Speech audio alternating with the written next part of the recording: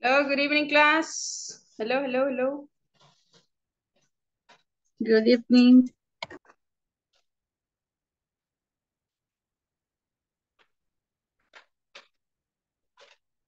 Ok, ya casi arrancamos, solo esperamos que se conecten algunos y solicitarle a Huawei 9 si puede ubicarnos ahí su nombre. También veamos quién más nos hace falta ahí.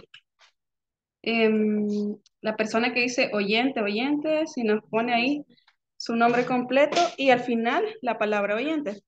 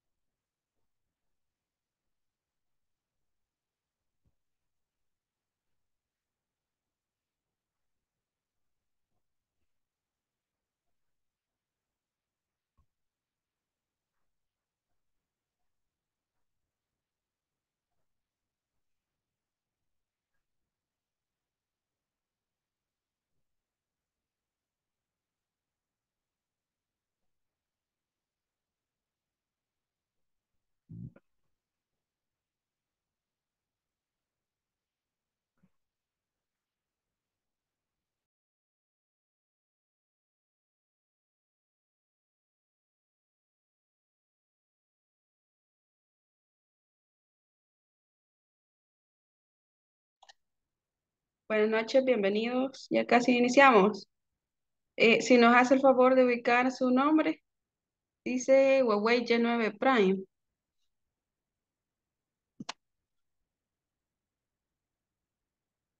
Hola. ¿Me escuchan los demás? Marlene, Fátima, Nailea, Olga. Sí, se oye. Sí, la escuchamos. Sí, Perfecto, se oye. gracias. De acuerdo, Leonel, muchas gracias por notificar. Ya arrancamos un segundito, chicos.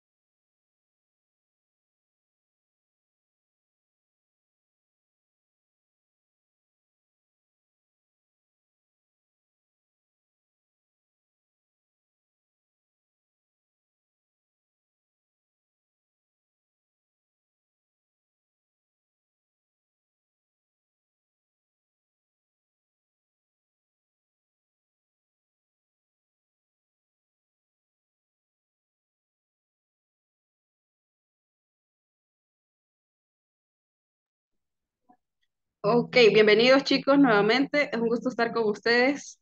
Bienvenida Claudia, Fátima, Gerson, Karim, Karim Janet. Buenas noches.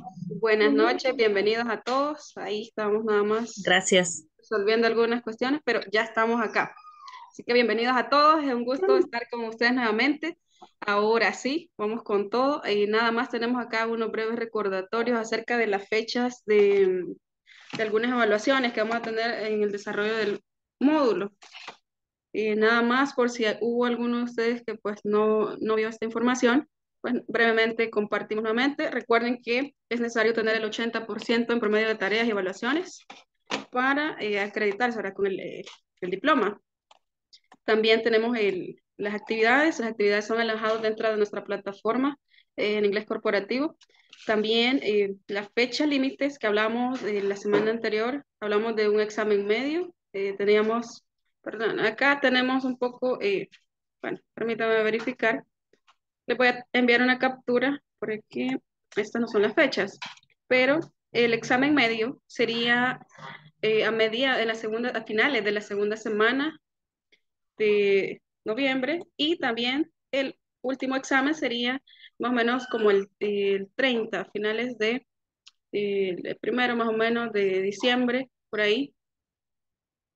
Nada más ese recordatorio, algunos de los requisitos de los cuales hablamos, ¿verdad? Ubicar el nombre completo al conectarse a la plataforma. En el caso de oyentes, agregar la palabra oyente luego de su nombre. Entonces siempre tenemos que ubicar nuestro nombre. La cámara la vamos a mantener encendida durante toda la sesión. Si hay algún sonido, pues ahí que em, haya sonido ambiente o algún sonido que haya, pues tratemos pues de apagar el micrófono para mantener el buen ambiente en la clase. También solicitamos la participación activa de cada uno de ustedes, así como estuvimos el primer día, pues así de esa manera también queremos que ustedes se sientan incluidos, pues, y partícipes dentro de la ejecución de este módulo. Ok, muy bien. Recuerden que son 120 minutos clase.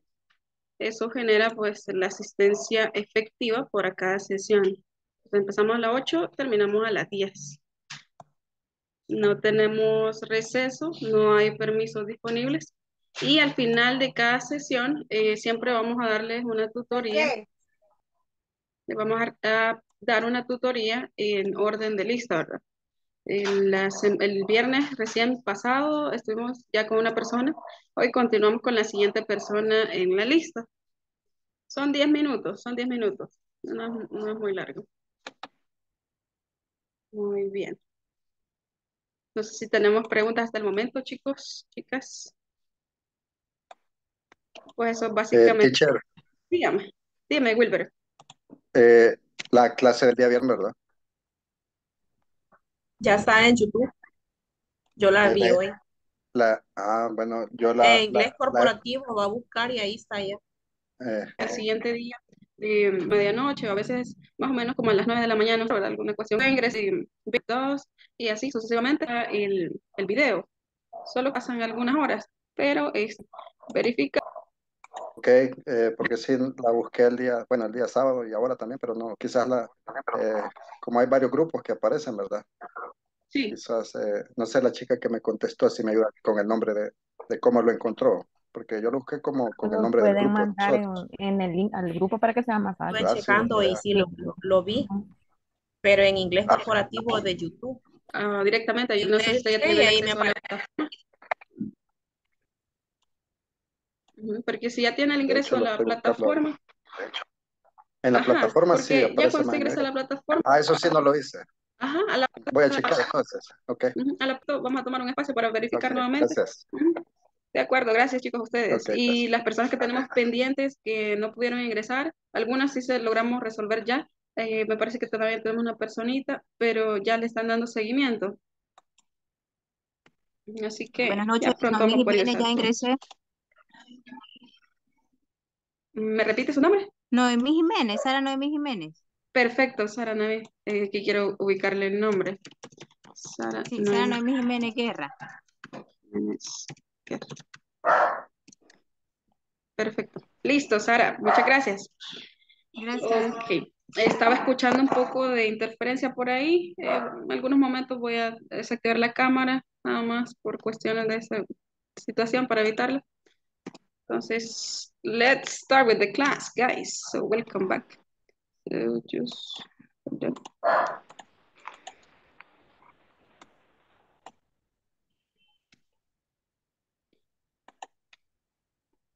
Okay, so listen up. We're going to start with the class and we're going to use the following readings. Have a short dialogue with your classmates. So first of all, we're going to learn about these titles in English. So how to mention or how to say a title in English. So look at this. We have Miss for single females and Mrs. for married females. And here you have the same, Miss Chen or Mr. Garcia. So look at the explanation. We have single or married females, single or married males. So in some formal occasions, you'll probably use these titles when you... Se le escucha interferencia, teacher. Ok. No, Ya, se escucha bien. Ok, entonces vamos a apagar la camarita. Vamos a ver si funciona mejor así. Okay, so we have the titles, Miss and Mrs.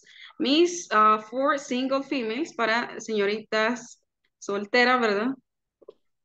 También tenemos acá el título de Mrs. ¿Para quiénes serían? Para una persona que pues es casada. We also have this abbreviation, Miss, MS, and the last name. So we add this plus the last name. Entonces vamos agregando este título más el apellido, ¿verdad? Si es una mujer, digamos, soltera o casada. So if you don't know that, you can use this one. Entonces, si no sabemos si es soltera o casada, podemos utilizar este, ¿verdad? This is Miss, and this is Ms. Okay. And we also have Mr. for a man, right? So let's look at this. Let's look at the pronunciation. Okay, so if you can notice here at the bottom, miren acá abajo tenemos la pronunciación. So oftentimes people use Miss or Mrs. and Miss interchangeable, but they are different. Everyone should understand this difference.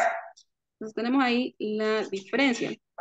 Miss pronounced as Miss. So listen up, Miss, and this one is Mrs. So that is not Mr., right? No es señor, ¿verdad? So that's Mrs. Mrs. And we also have this one that is Ms. with Z, Ms.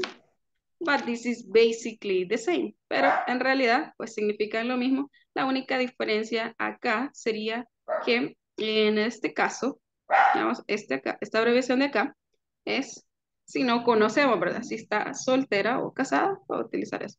Entonces ahí lo que varía, digamos, es la pronunciación. Okay, so we have Miss, Mrs. and Ms. Miss, Mrs. and Ms.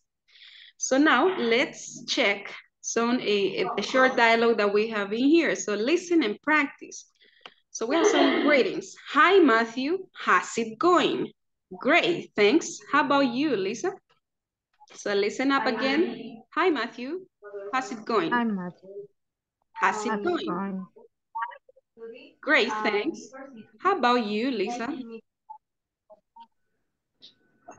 Okay, so let's see. Let's continue with the second chart.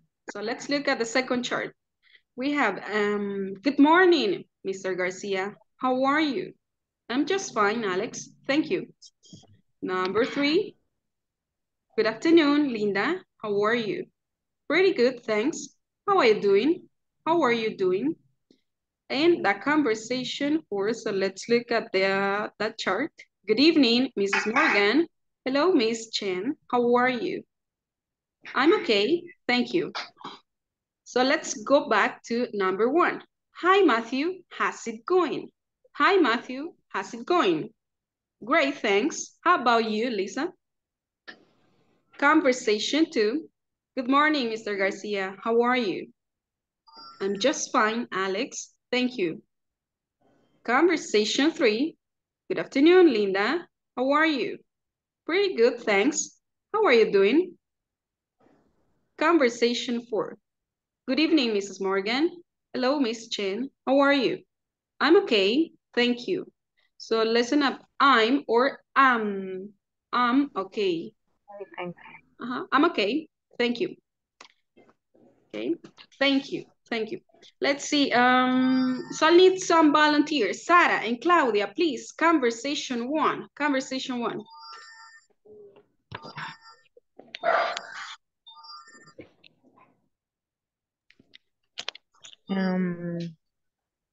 Hi, Matthew. How is going? Claudia, activate your microphone, Claudia. Nos ayuda ahí con el micrófono, Claudia.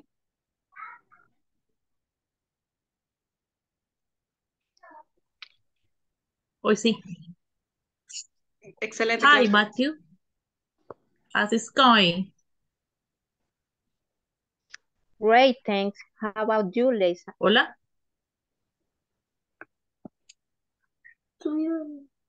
Hola. Hola. Sí, la escuchamos, Claudia.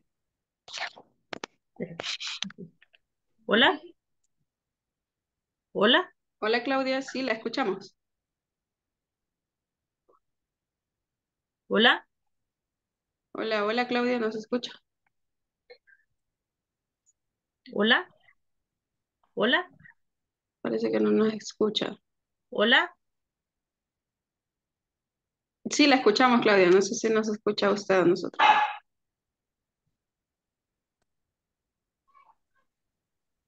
Ok, bien. Let me see. Concepción Molina. Hola.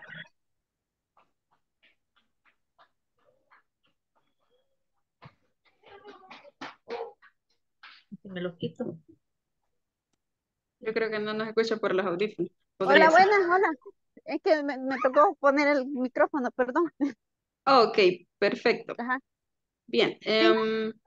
Okay, so let's go with conversation 1. Sara and Concepción, okay? Okay. Hi, hi, Matthew. How it's going? Great, thanks. How about you, Lisa? Okay, thank you. Let's see, Claudia, can you listen to us? ¿Nos escucha, Claudia? Hola. No sé si me escuchan. Ahora sí, ya creo que ya nos escucha. Sí. Muy bien. Okay. Conversation 2, Claudia and Fátima, please. Fátima and Claudia. Great, Dan. How about you, Lisa? No sé cuál era. Number 2. Conversation Okay. 2. Great, Tam. Good morning, Mr. Garcia. How are you? I fine, thank you. Okay, La thank del you. Conversation 3, please. Let me check. Flor and Harrison, please.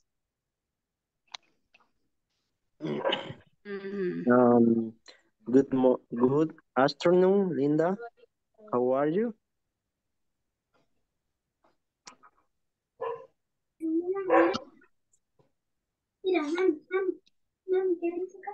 Flor, activate your microphone. ¿Nos ayuda ahí con el micrófono, Flor?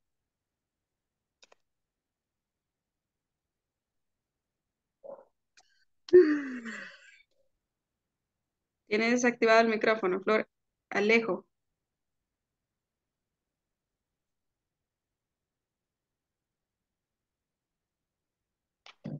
Ok. Bien, mientras Flor resuelve ahí. Karim. Karim and Gerson, conversation 3. Good afternoon, Linda. How are you? Very good, thanks. How are you? How are you doing?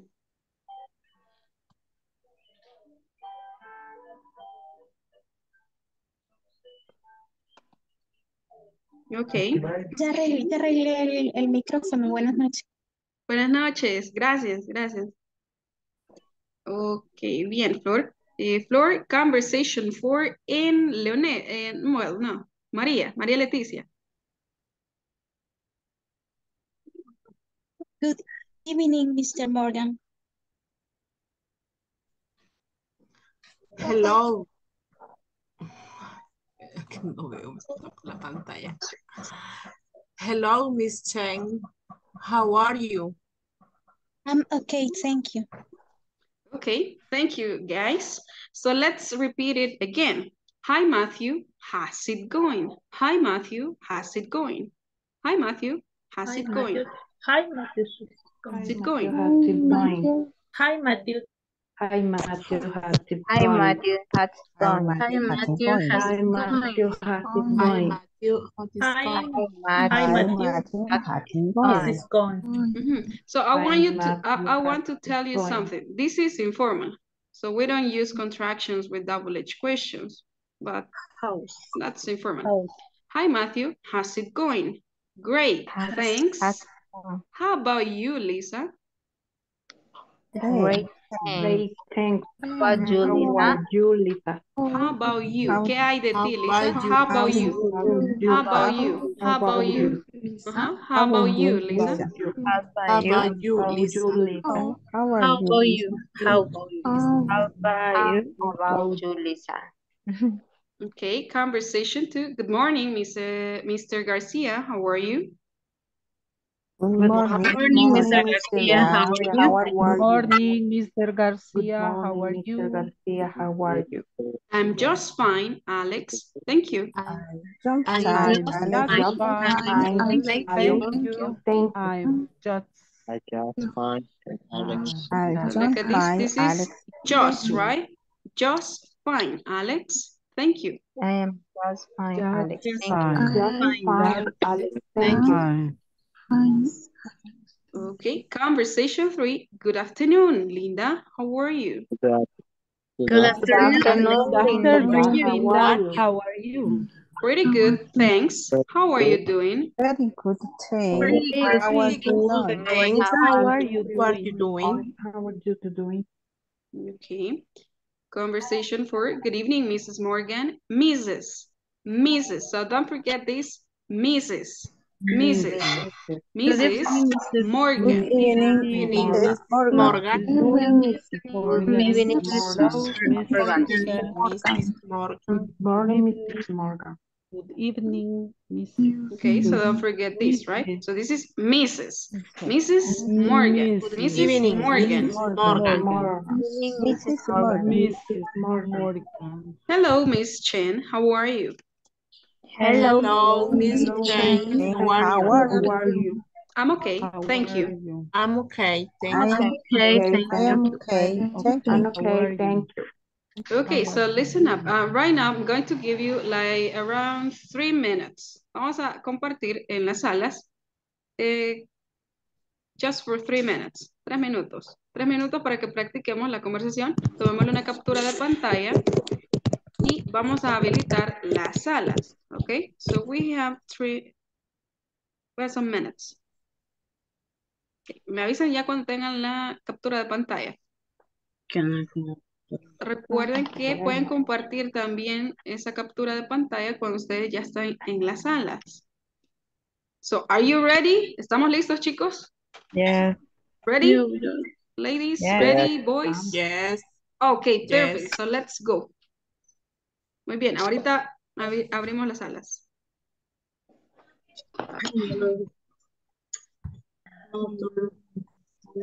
¿Ya dónde dice?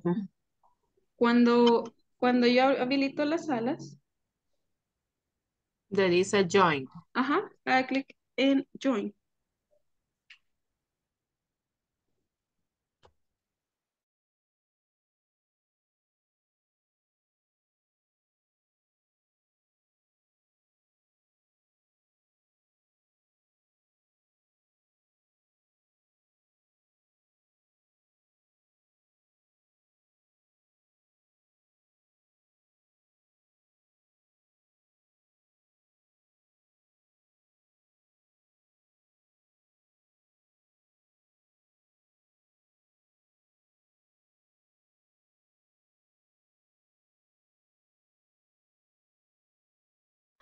Bien, veamos. Nailea, le envío la invitación a nuevo y Emerson también.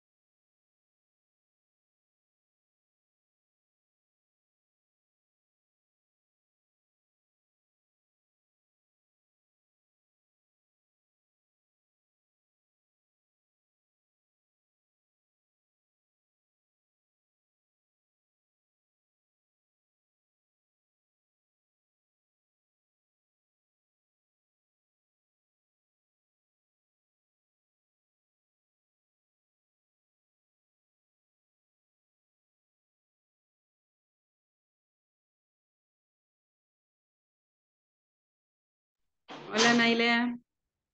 ¿Me escucha? Emerson.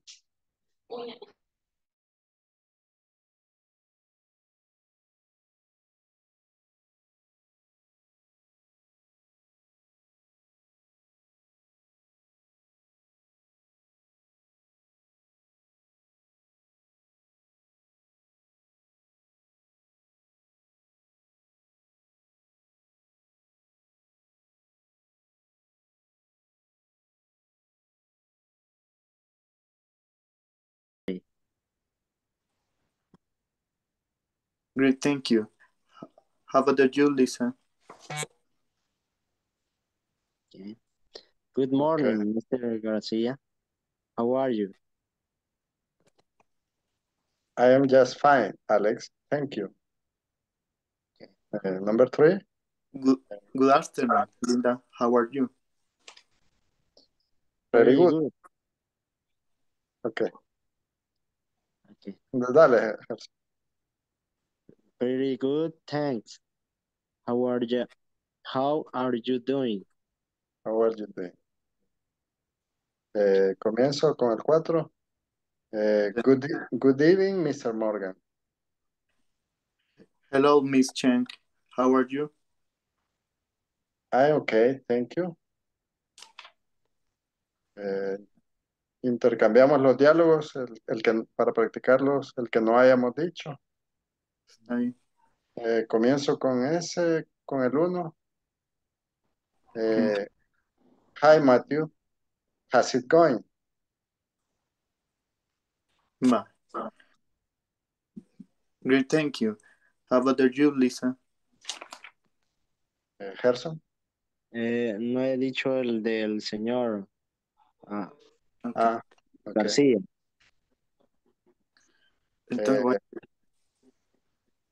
Ok, te pregunto. Dale, Oscar. Good morning, Mr. Garcia. How are you? I am just fine, Alex. Thank you. Okay. Number 3. Good afternoon, Linda. How are you? Pretty good. Thank you. How are you doing? Okay. What? Good. El de el de la señorita Chain no lo he dicho también. Ya lo. Yo voy a decir primero entonces. Good evening. Bueno, a ver, yo estuve en la clase pasada, ¿no? Sí. Yo creo que ya vino. Hola. Oli, Hola, soy María. no le oíamos, o sea que estaba con nosotros. Sí, Bueno, lo yo que no pasa es que se me bloqueó, no sé por qué, pero ya conseguí audífonos, se me bloqueó cuando él empezó a hablar, se me paralizó mi micrófono y ya no podía hablar, pero ya conseguí audífonos. Ya estoy aquí. Ok. De acuerdo, entonces hagan el diálogo ustedes dos, la voy a escuchar yo. ¿Me escucha?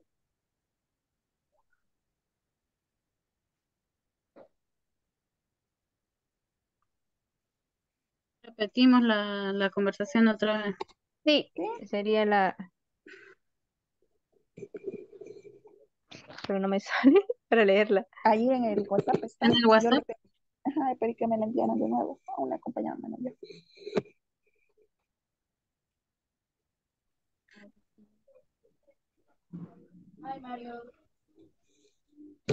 Vamos a ver si ya lo tengo. Bye. Ahorita. Ah, vaya aquí. Hi, Matthew. How it's going? ¿Me Great. escucha? ¿Usted, Sara? Sí. Bye. No sé si con Melissa va a practicar. Ah, como sea. No sé si Melissa o usted.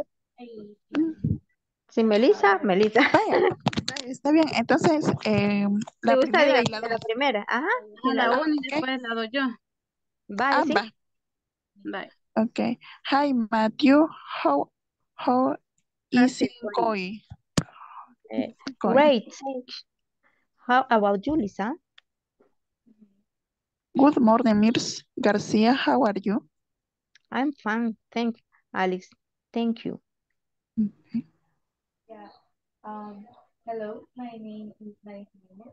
Hoy sería la 3 y la Bye. 4. Dígale con la otra chica, ¿cómo se llama usted? Fátima. Ajá. Bye. Good afternoon, Linda. How are you?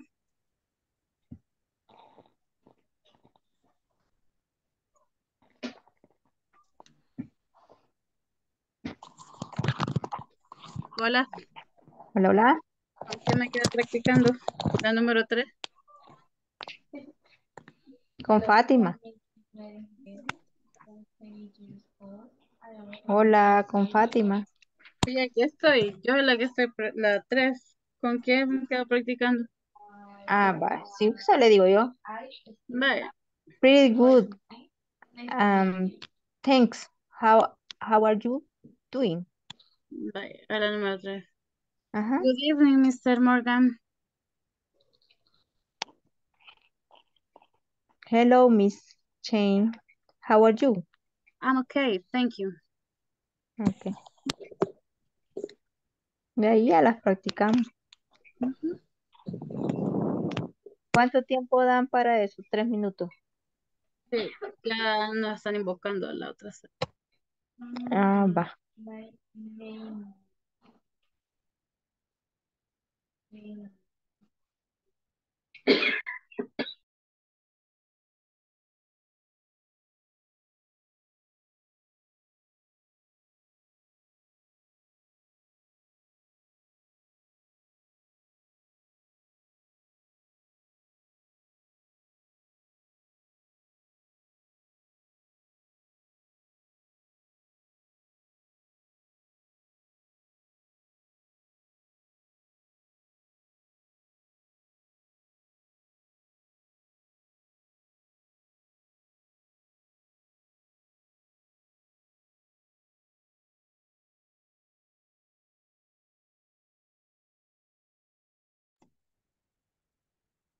De repente vi que ya no estaba con las personas que estaban.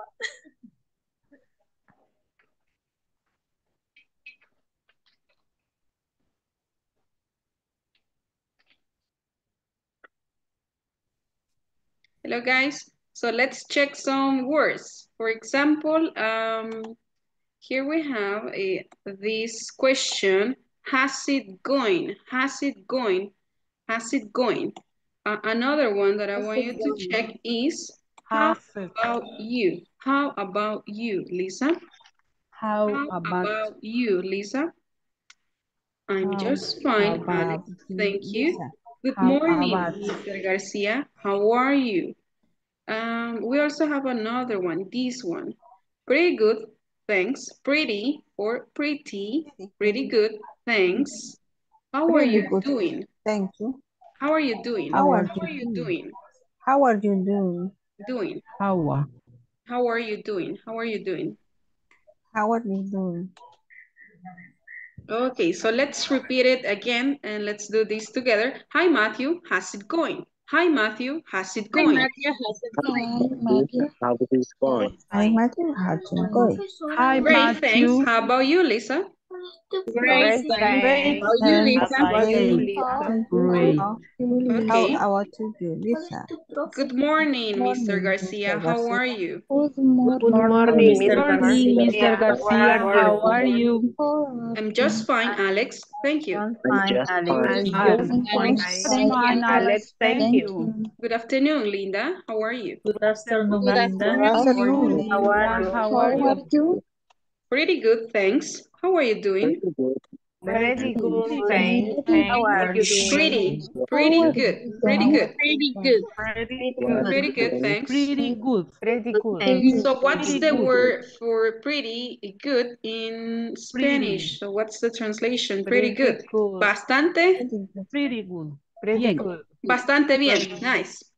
Good evening, Mrs. Morgan. Good evening, Mr. Morgan. Mrs. Okay, so don't forget this. Mrs. Morgan. Mrs. Morgan. Good evening. Hello, Miss. Hello, Miss Chain. How are you? How are you? How are you? Hello, Miss Chen. How are you?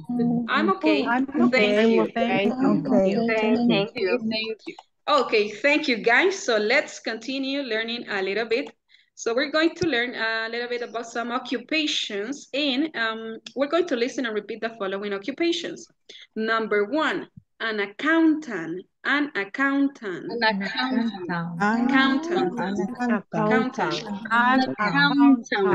Number 2, bank teller. A bank teller. Bank teller. Number 3, Electrician. an electrician. An electrician. Number 4, a florist. A florist. Number 5, a gardener. Number 6, a grocery clerk. Grocery clerk.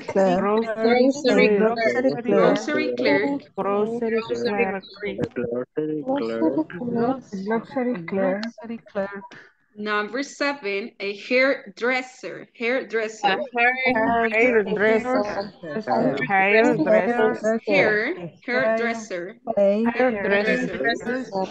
Okay, number 1. So what's that occupation? What's the word for that in Spanish? Number 1. So what's the occupation? Un contador o una contadora, right? Number 2, bank teller. Any idea? Banca electrónica. Un cajero, ¿verdad? Un cajero. Okay, number 3. Electricista. Number 4. Florista. Okay. Number 5. Jardinero. Gardener. Okay, jardinero. Number 6. Grocery clerk. Vendedor de grocery, de churritos y cosas así. Ok, un empleado del supermercado. Un cajero del supermercado, un empleado. And 7, hairdresser. Peluquera. Un peluquero. Un estilista podría ser también. Okay, so now let's repeat it again. Accountant. Bank teller.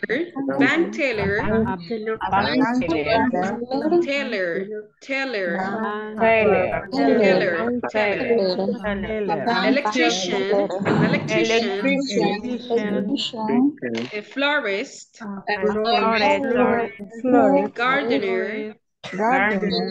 Gardener. A grocery clerk. Grocery clerk.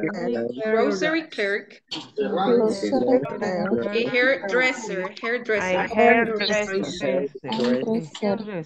Okay, so listen up. I want you to tell me at least 3 sentences using these occupations. But first, I'm going to explain the usages of these indefinite articles. Artículos indefinidos. Articles. Okay.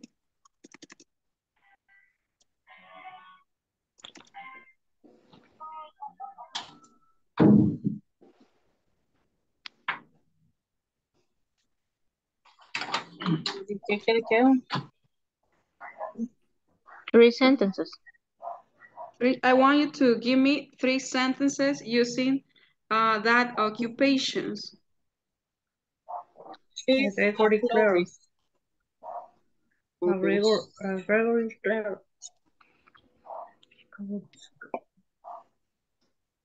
A gardener. ¿Quién? Yo.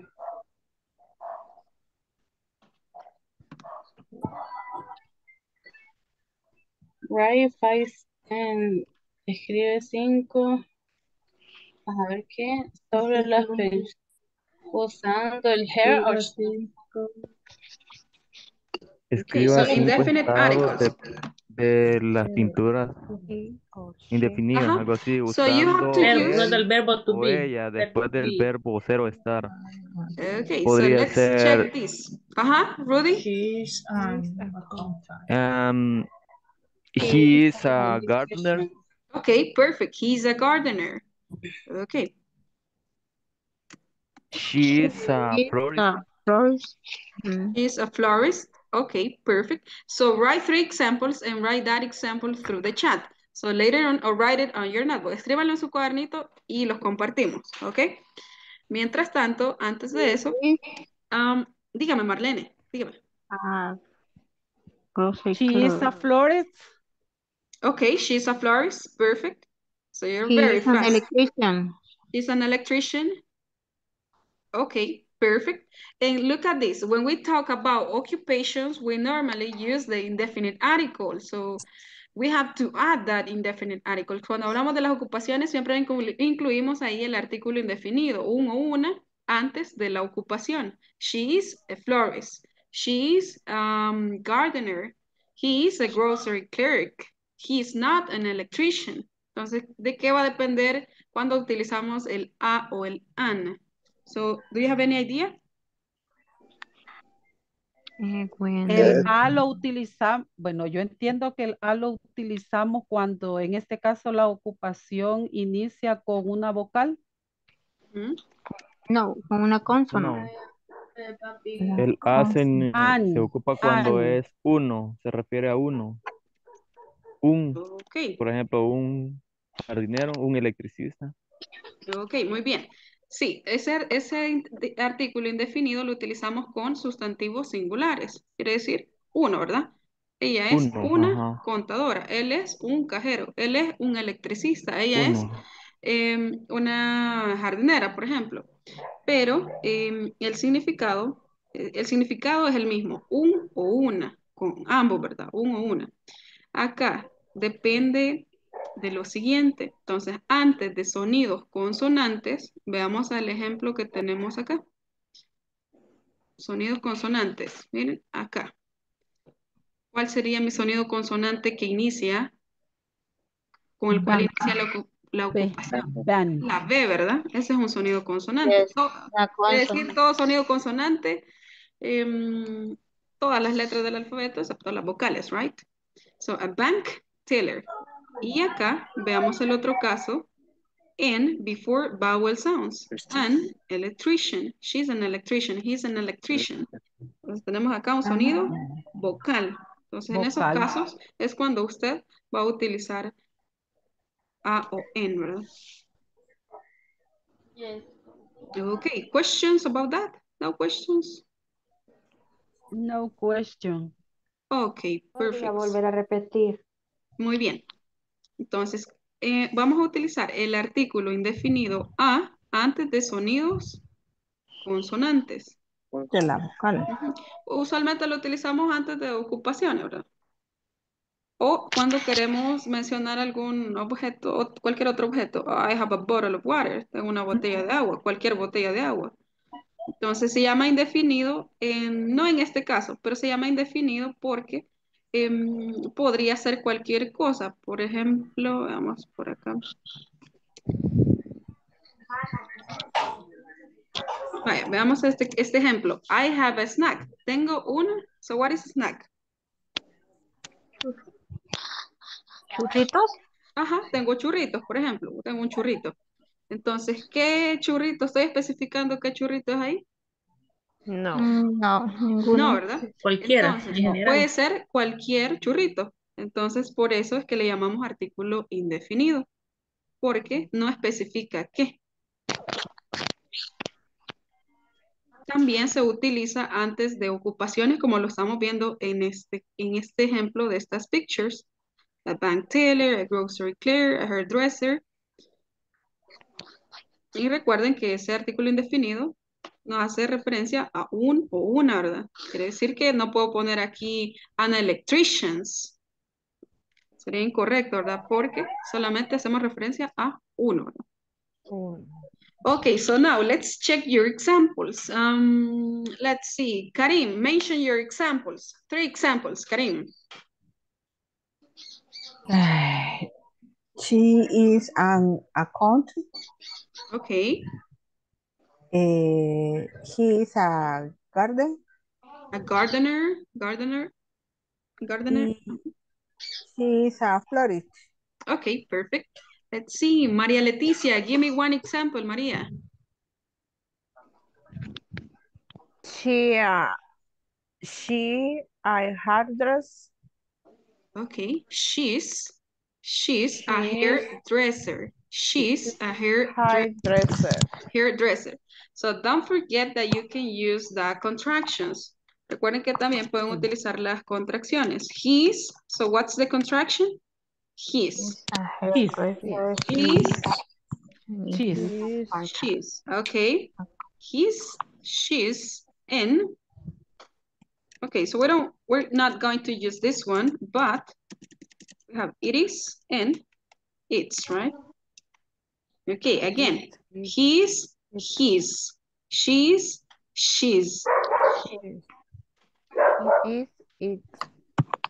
So you can use the contractions. Utilizamos el apóstrofe acá para reemplazar una letra. ¿Qué letra estamos reemplazando?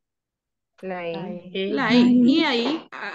Y ahí lo que hacemos es cortar pues nuestra... Ahí cortamos el verbo to be y hacemos la contracción. His, she's, its. Okay. His, she's, its. So repeat that with me. His, she's, its. Perfect. Okay, so let's see. Let's continue with the examples. So you can make affirmative statements or negative statements. Entonces pueden hacer afirmativas o negativas. So that's up to you. Let's see. Claudia, give me an example, Claudia. Vamos a ver. He's a gardener. Okay. So the negative. He's not florist. Okay, perfect. Let's see. Claudia, do you have another example?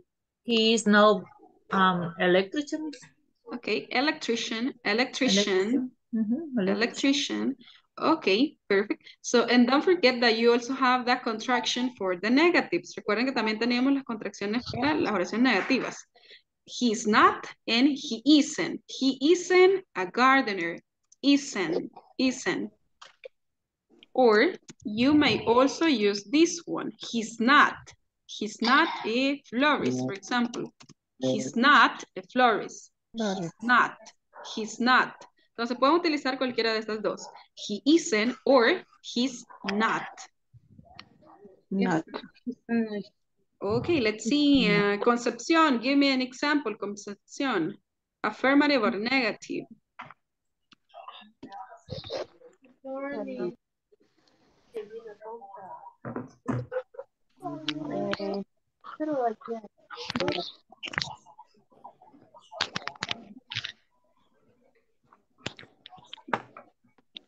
Okay, she left. Emerson? One example, please, Emerson.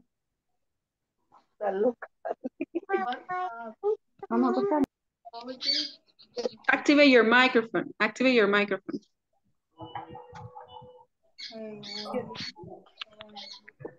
Activa el micrófono, Emerson. Está desactivado. Un ejemplo. So what happened with your microphones? Se me le perdió ahí. Buscamos ahí el botoncito del micrófono, Emerson. Veamos, ¿alguien más que tiene un ejemplo acá? Marlene. Bien, Marlene, vamos, Marlene.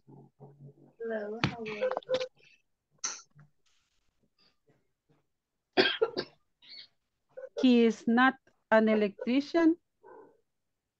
Okay, perfect, Marlene. Let's see, Wilbur, an example, Wilbur. I'm fine. One moment.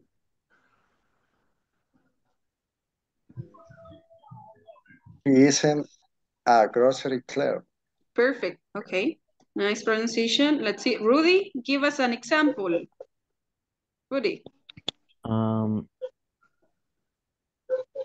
She's Hello, how are you? He's not an electrician. Okay, perfect.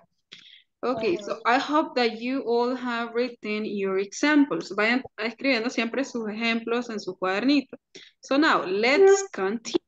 We have some other occupations. So we're going to do the same. So we're going to learn a little bit about some other occupations. So listen and repeat the following occupations. Number 8, a mechanic, pharmacist, professor, Professor, a reporter,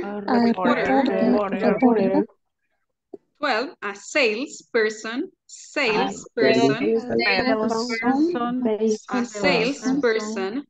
13, a travel agent, travel agent. 14, a secretary. Secretary. Okay, secretary or secretary, right? And let's see, 15, a server or a waiter. Or waiter. Okay, so let's look at this. So what is the correct pronunciation for this vowel? So how do I should pronounce this? ¿Cómo debería de pronunciar esta A? A. So it could be A as in Spanish, a mechanic, a pharmacist, a professor, a reporter, a salesperson, a travel agent, a secretary, a server. But you want to emphasize that sound, pero si queremos hacer énfasis en esos sonidos, lo que vamos a hacer es lo siguiente. Entonces, por ejemplo, si alguien me está preguntando, so what do you do? ¿A qué te dedicas? O what's your occupation? I'm a mechanic. Soy un mecánico. I'm a pharmacist. Pero si la persona me vuelve a preguntar, so excuse me, what did you say? O what do you do? Me vuelve a preguntar, ¿verdad? I said I am a mechanic. Entonces puede variar la pronunciación si yo quiero hacer énfasis. I told you I am a mechanic. A mechanic. So what that could be if you want to emphasize that. Si usted quiere hacer énfasis ahí, podría ser pronunciándolo como se pronuncia en el alfabeto. A mechanic. Or what we normally say, a pharmacist, a mechanic, a professor, a reporter, a salesperson, a travel agent, a secretary, a server. Let's see, Gerson, please, can you pronounce from number 8 to 11? Nos ayuda ahí con la pronunciación de la 8 a la 11. A mechanic, a pharmacy, a professor.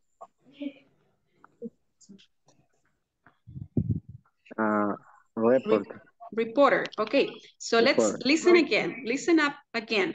A mechanic, a pharmacist, a professor, a reporter. Okay. 12, we have a salesperson,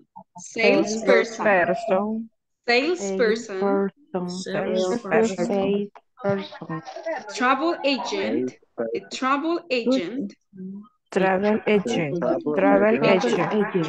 a secretary,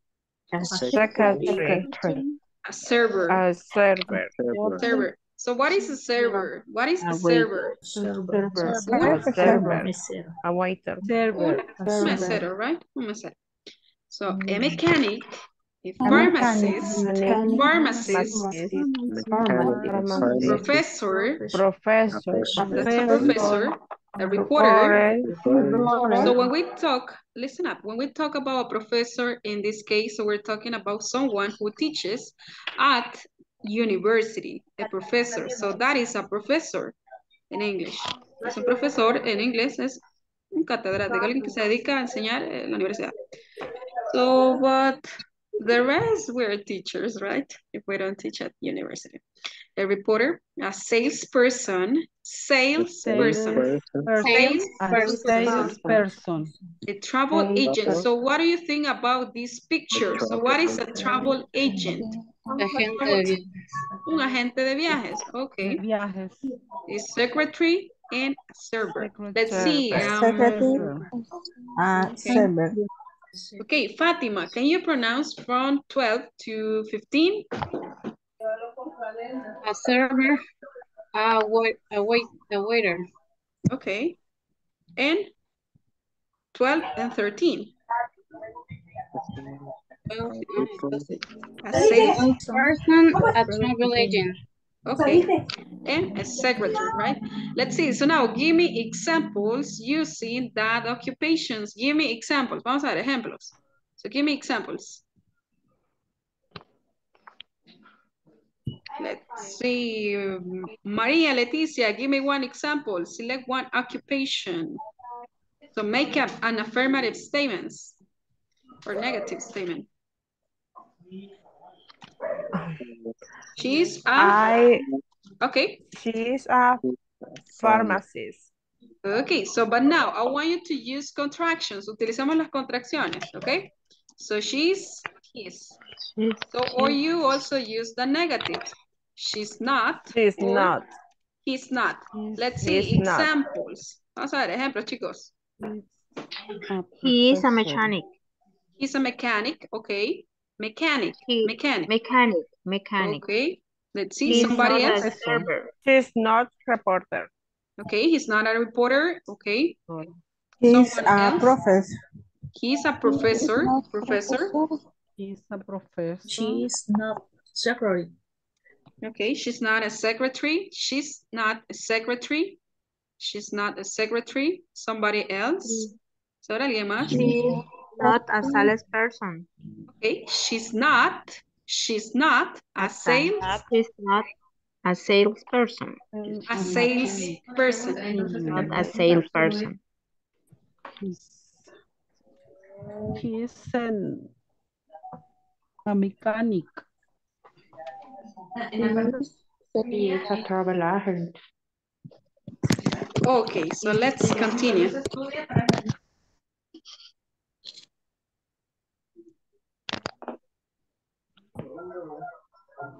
Conversation normal. Read and listen. Okay, so listen up. In here, we're going to practice a conversation using statements with me. Tell a classmate your occupation. So you're going to tell your classmates about your occupation.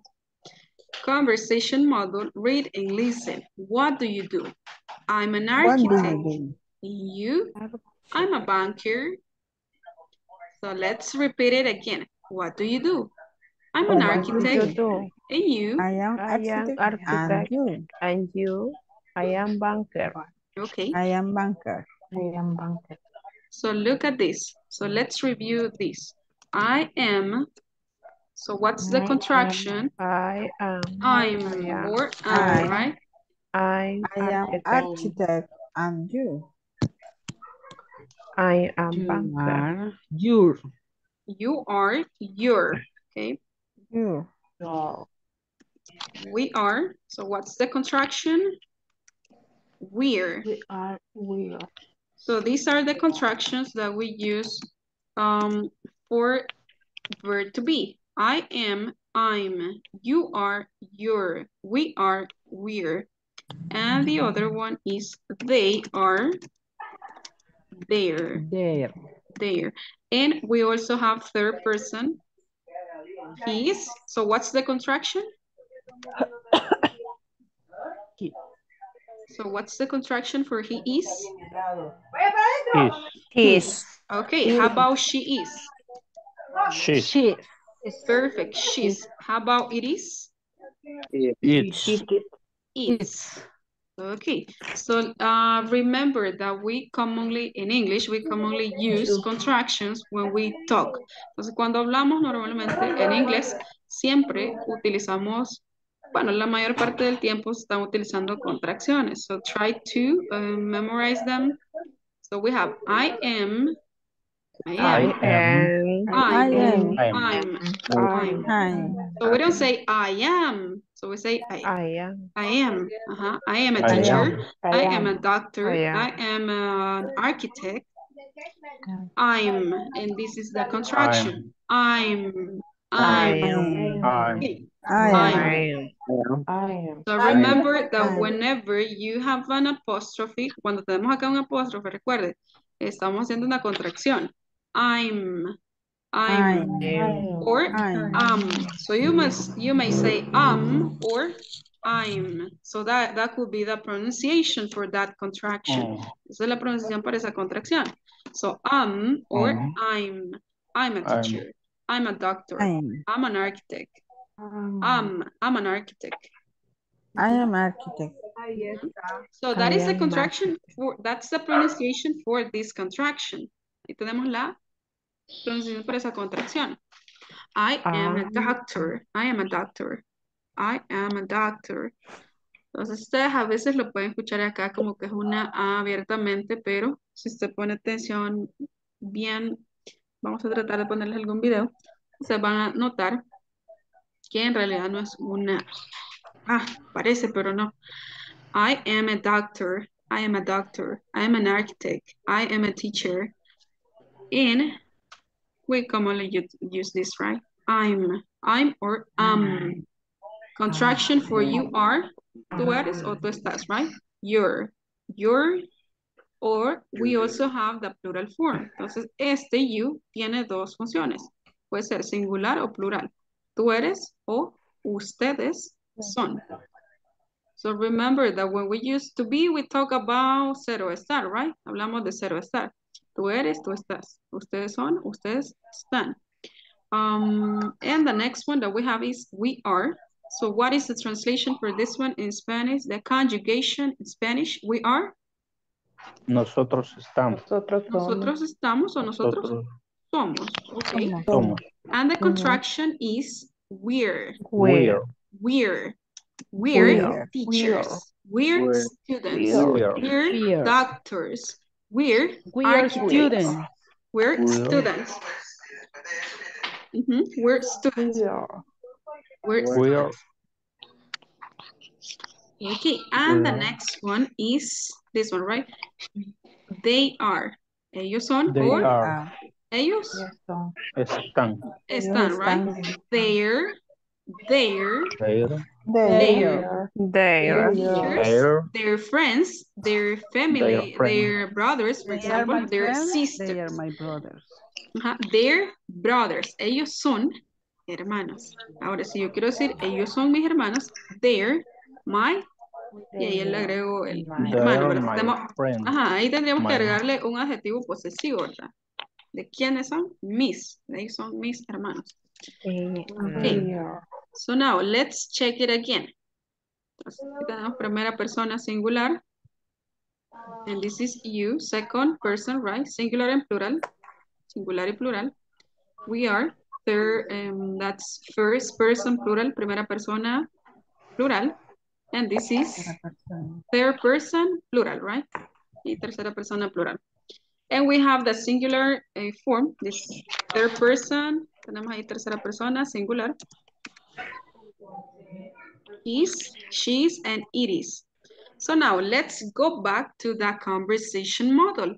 What do you do? So the question is asking me about my occupation. La pregunta acerca de qué me están preguntando acá. What do you do? ¿Qué haces? ¿Qué tú haces? ¿Qué haces? ¿Qué me dedico? ¿A qué me dedico? Ajá, muy bien. ¿A qué te dedicas? ¿A qué se dedica? So what do you do?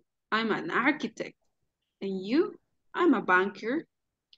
So listen again and repeat, then practice the conversation model with a partner. What do you do, Marlene? Answer with I B. am a teacher. Okay. I'm a teacher. And you? I'm a teacher too. Nice, Marlene. Okay, so now let's repeat the conversation. So listen up and repeat that with me. What do you do? What do you do? What do you do? What do you What do you do? do?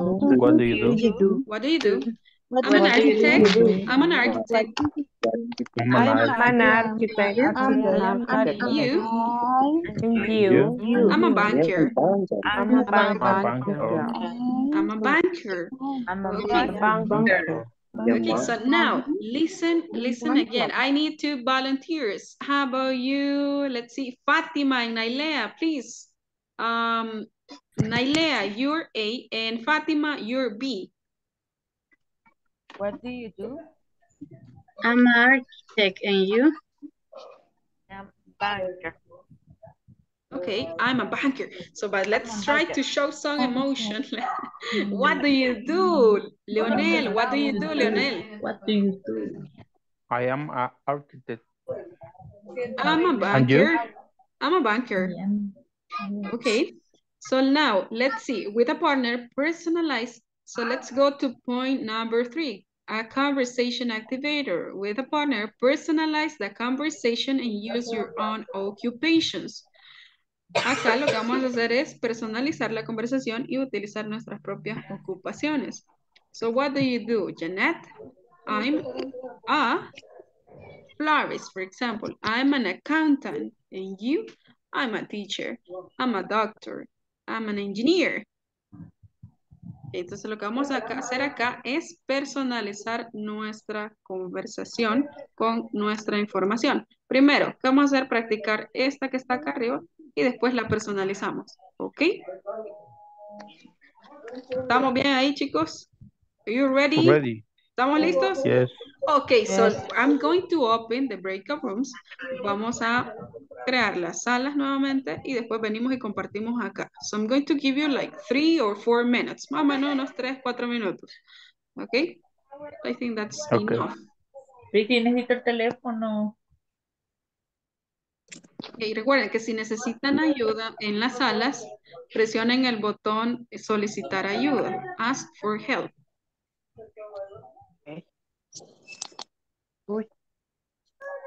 Ok, ya se pueden unir a las salas.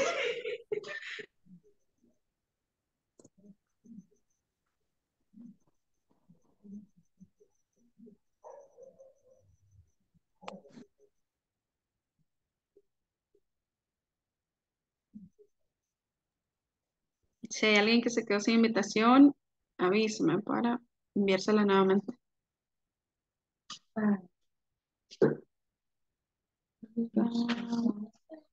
Olga, ¿le apareció la invitación, Olga? No. No, no aparece. Ve, ahorita la envío yo a otra sala.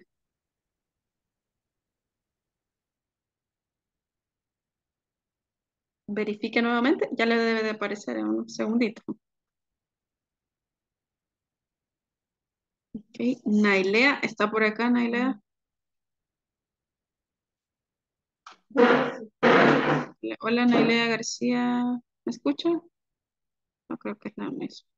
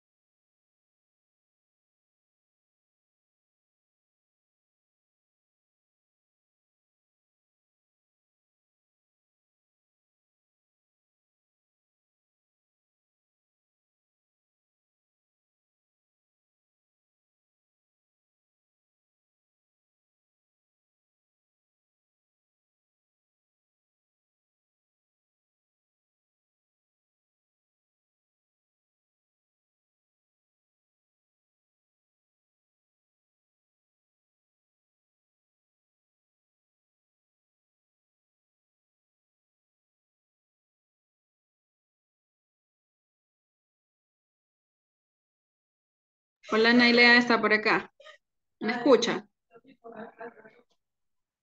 Activa el micrófono. No sé por qué no puedo entrar a la sala. Ah, es que yo le envío una invitación y tiene que estar pendiente ahí en la pantalla que le va a aparecer un mensaje que dice unirse. Sí, le doy ahí, pero no, solo se queda cargando el cuadro. Ah, ¿y está conectado con datos móviles o con...? Una lacto y wifi. Ah, vaya, se la voy a intentar enviar nuevamente. O también si hay muchos dispositivos conectados, tal vez si en este momento, bueno, si hay personas utilizándolo, puede ser que eso le está dando problemas, pero le voy a enviar la invitación nuevamente y también compruebe eso. Podríamos probar por ahí. Pues, bueno, Bye. Ahorita le envío. ahorita me cae.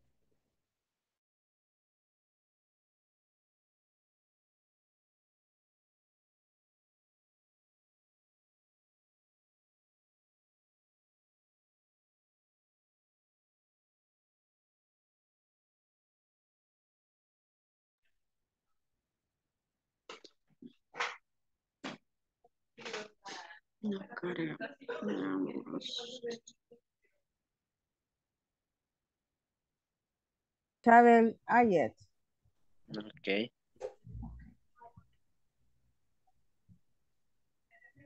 Está bien. Sí, ¿verdad? Mm. Y sí, Hola. hola, y perdón que no podía entrar, porque siempre, no sé por qué te... Solo eso sería, Ajá, ¿verdad? sí. I am banker. Ok. What do you do? I am architect and you. I am banker. Ahora hagámoslo de la manera de a lo que nos dedicamos o cuáles son nuestros trabajos. Ok. Vamos a pronunciar cajera. Ah, Cajero. Cajero, ajá. Creo que se dice Cajero sería.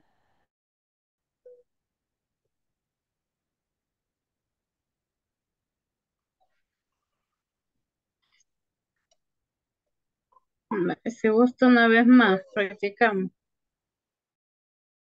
Ya entró. Hola, hola. Sí. Hola, hola, teacher. Hola, hola, dígame, Oli, tenemos una duda. dígame. En el caso de mi profesión, ¿cómo digo optometrista en inglés? O así normal. Optometrista, pero no es optometrista sería, Para lentes. ajá, que usted sería la persona que hace el examen visual. Ujú. Ok, porque está oftalmólogo también. Sí, pero no, en el No, caso es optometrista sería. ajá, Optometrist sería. optometrist. Ah, ok. Optometrist, ajá. Y, ajá, pero si es oftalmólogo sería diferente. Sí, pero optometrista. Ah, ok. Y Optometrista. psicología, el teacher es psicología. Psychologist, psychologist, Psychology. psychologist, Psychology. ajá. Optometrist sería la otra, ¿verdad? Optometrist. Ajá, Ujú. solamente le quita ahí la última letra. La A. Ok. La Ok. optometrist y el otro es psychologist. Ya se los envió por ahí. Ok, perfecto. Gracias. Thank you. Gracias. Bueno, ahora sí, Olga. Hoy Vamos sí, a vaya. ver aquí. Ajá, ahora voy a hacer A y usted la B. What do you do? Espéreme que no he puesto la imagen. A ponerla voy. Aquí la tengo. Hoy sí, ¿quién es la A entonces? Yo, usted, No, yo voy usted, a vaya, hacer y usted va a hacer la B. va, dele. Dice, what do you do? I'm a optometrist. And you? I, B, A, no, perdón, I, baker. No, ahí tiene que ir lo suyo. I.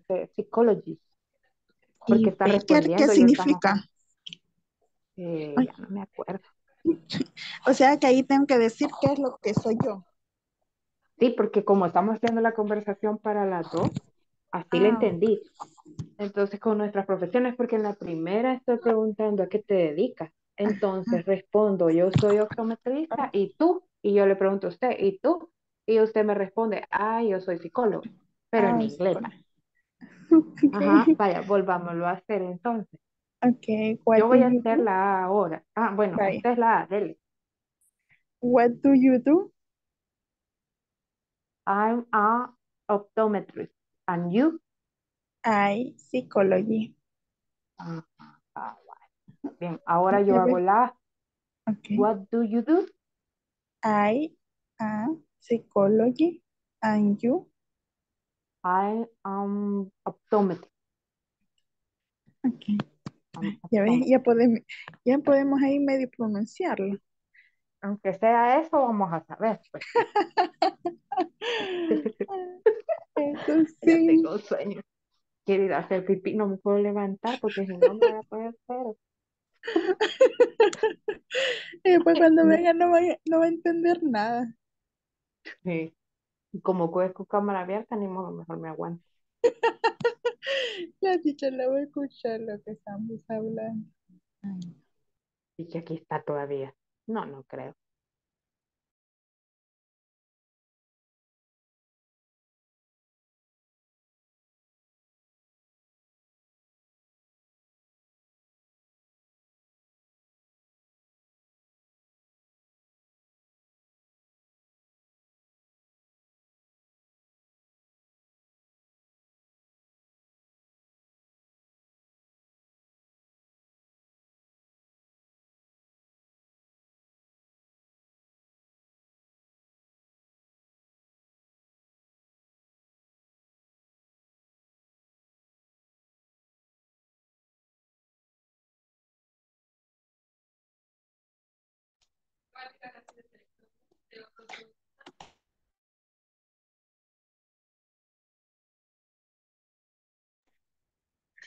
Okay, welcome back, guys. So let's continue.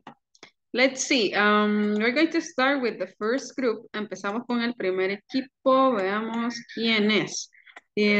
Fátima, María Leticia, Marlene y Wilber. Vamos a ver, chicos.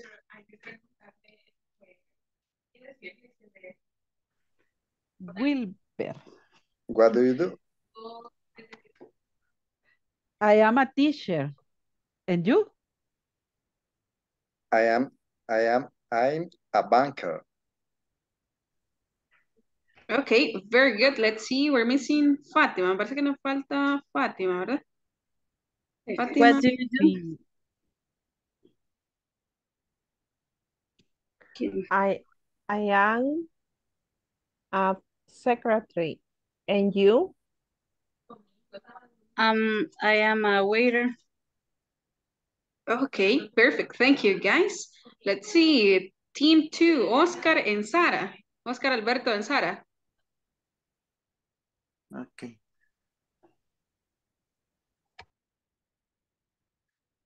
How do you do?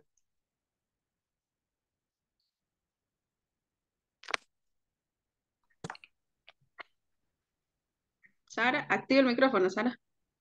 Hola. Perdón. Ahora sí, Sara. What do you do, Oscar? I am a doctor. And you? I am an assistant. Okay, thank you. I'm an assistant. I'm an assistant. Okay. I'm an assistant. And let's see, team, let's see, 3, Concepcion and Flor. Activate your microphones. Okay. What do you do? I'm a coding assistant. And you? I'm vision advisor. Okay, Okay. thank you. So that is an optometrist. ¿Sería optometrista? No, asesor visual. Es que lo busqué en Ah, Google y así aparecía. okay, perfecto. Thank you, Okay. ladies. Room 4, team 4, Gerson, Karin, and Nailea. Gerson and Karin. Okay. What do you do? I am cashier. Are you? I am travel agent. Okay, I am a cashier. Cashier.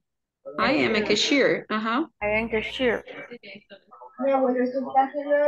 Okay, thank you, guys. No sé quién nos hace falta ahí del equipo. 4. Gerson, Karin, Nailea. What do you do? I am travel agent. And you? I am secretary. Okay. Thank you, guys. Leonel and Rudy. Leonel, what do you do? Oiga bien, a las 5 se va a esconder.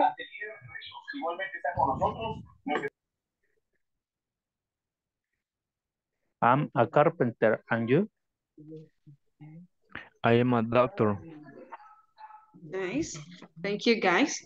Okay, so let's continue. Tenemos ahí alguien que se ha puesto oyente. No sé si también. Recuerde que tiene que ponerle el nombre. Hola. Hola, hola. Oyente, oyente dice acá. Hola, Hola, me regala su nombre para ponerlo acá. Wendy. Wendy y su apellido. Turcios. Ok, gracias Wendy. Wendy Turcios. Ok, Wendy y veamos, voluntario, alguien que me apoye ahí con Wendy. What do you do, Wendy? I am banker, and you? I am a secretary. Excellent, guys. So now you have learned how to say your occupation. So now let's continue. So we're going to learn a little bit about yes, now questions with verb to be. So let's continue. Vamos a aprender un poquito, chicos, del verbo to be y cómo formular las preguntas. So this is going to be easy. So let's check this. Just hold on.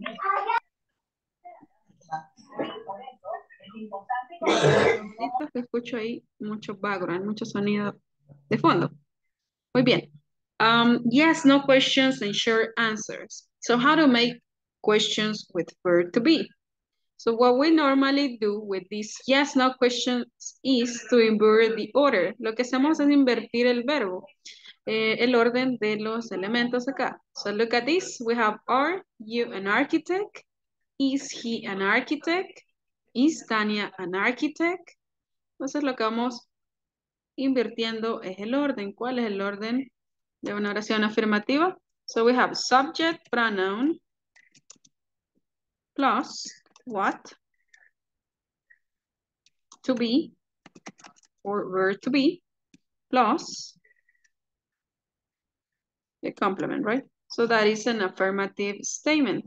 Negative statement, subject plus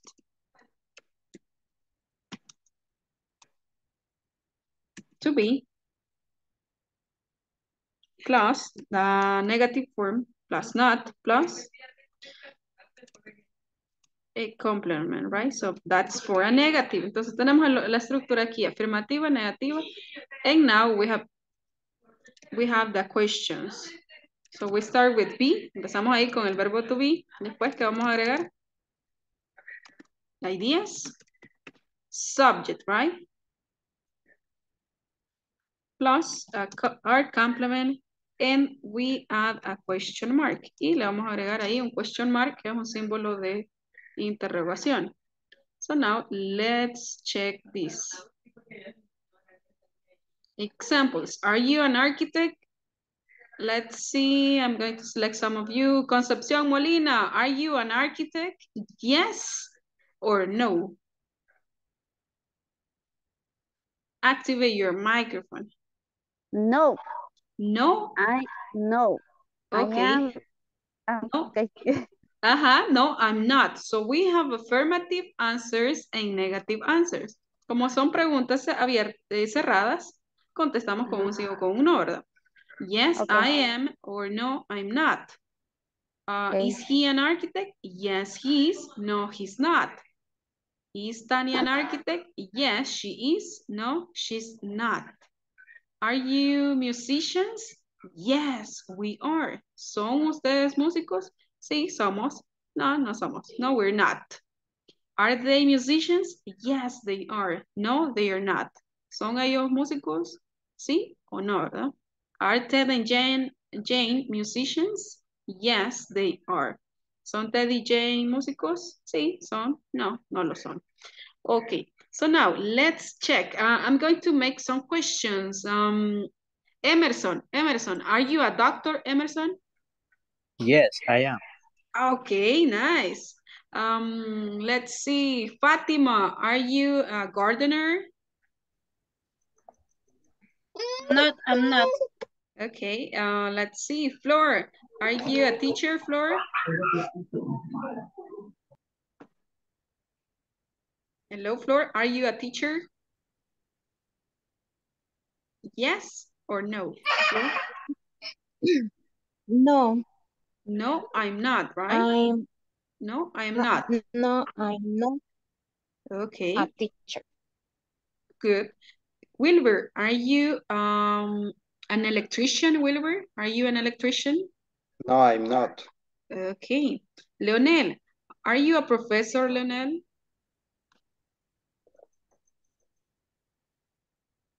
Leonel, hello, Leonel. Yes, I am.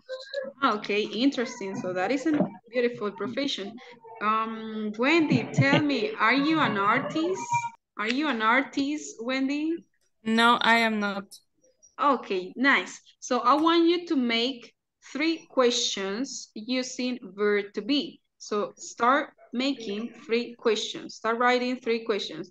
Empezamos a escribir 3 preguntas utilizando verb to be. Okay, 3 questions. Write 3 questions and use the professions. So I'm going to give you 2 minutes. Vamos a ver, 2 minutos, 2 minutos. 21:36. 21:38, 3 preguntas. Pueden utilizar cualquier forma acá. Are you, se la van a saber en segunda persona, eres tú o son ustedes, doctores. O pueden utilizar cualquier otro pronombre. Utilizar is he a doctor, por ejemplo, is Wilbur a doctor. Y se los dejo opcional. Traten de ubicar una de cada una. Is con tercera persona. Is, let's see, Flor and let's see, a teacher. Y una utilizando segunda persona. Okay. So make 3 questions. So write the answers too. Escribimos las respuestas también. Are you a doctor? Yes, I am. No, I'm not. Is Wilbur a doctor? So what is the short answer? Yes, he is. No, he's not. Okay, is Flora a teacher? Yes, she is. No, she's not. She's not.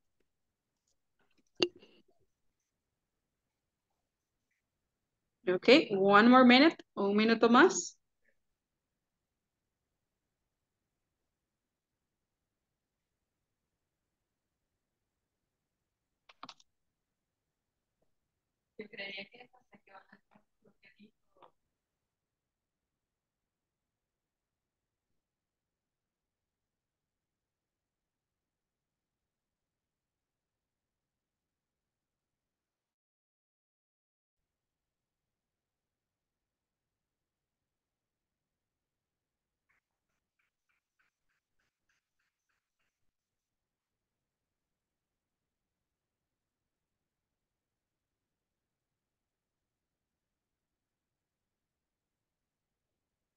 Okay, so let's check your examples. Let's see. Volunteer. Empezamos con voluntarios. ¿Quién nos lee sus 3 ejemplos, sus 3 preguntas? Sara, Okay. Are you a dentist? Is she a teacher? Okay. Is he a reporter? Perfect. Excellent, Sara. Marlene, go ahead, Marlene. Are you a doctor? Okay. Is she a secretary? Is Iris a secretary?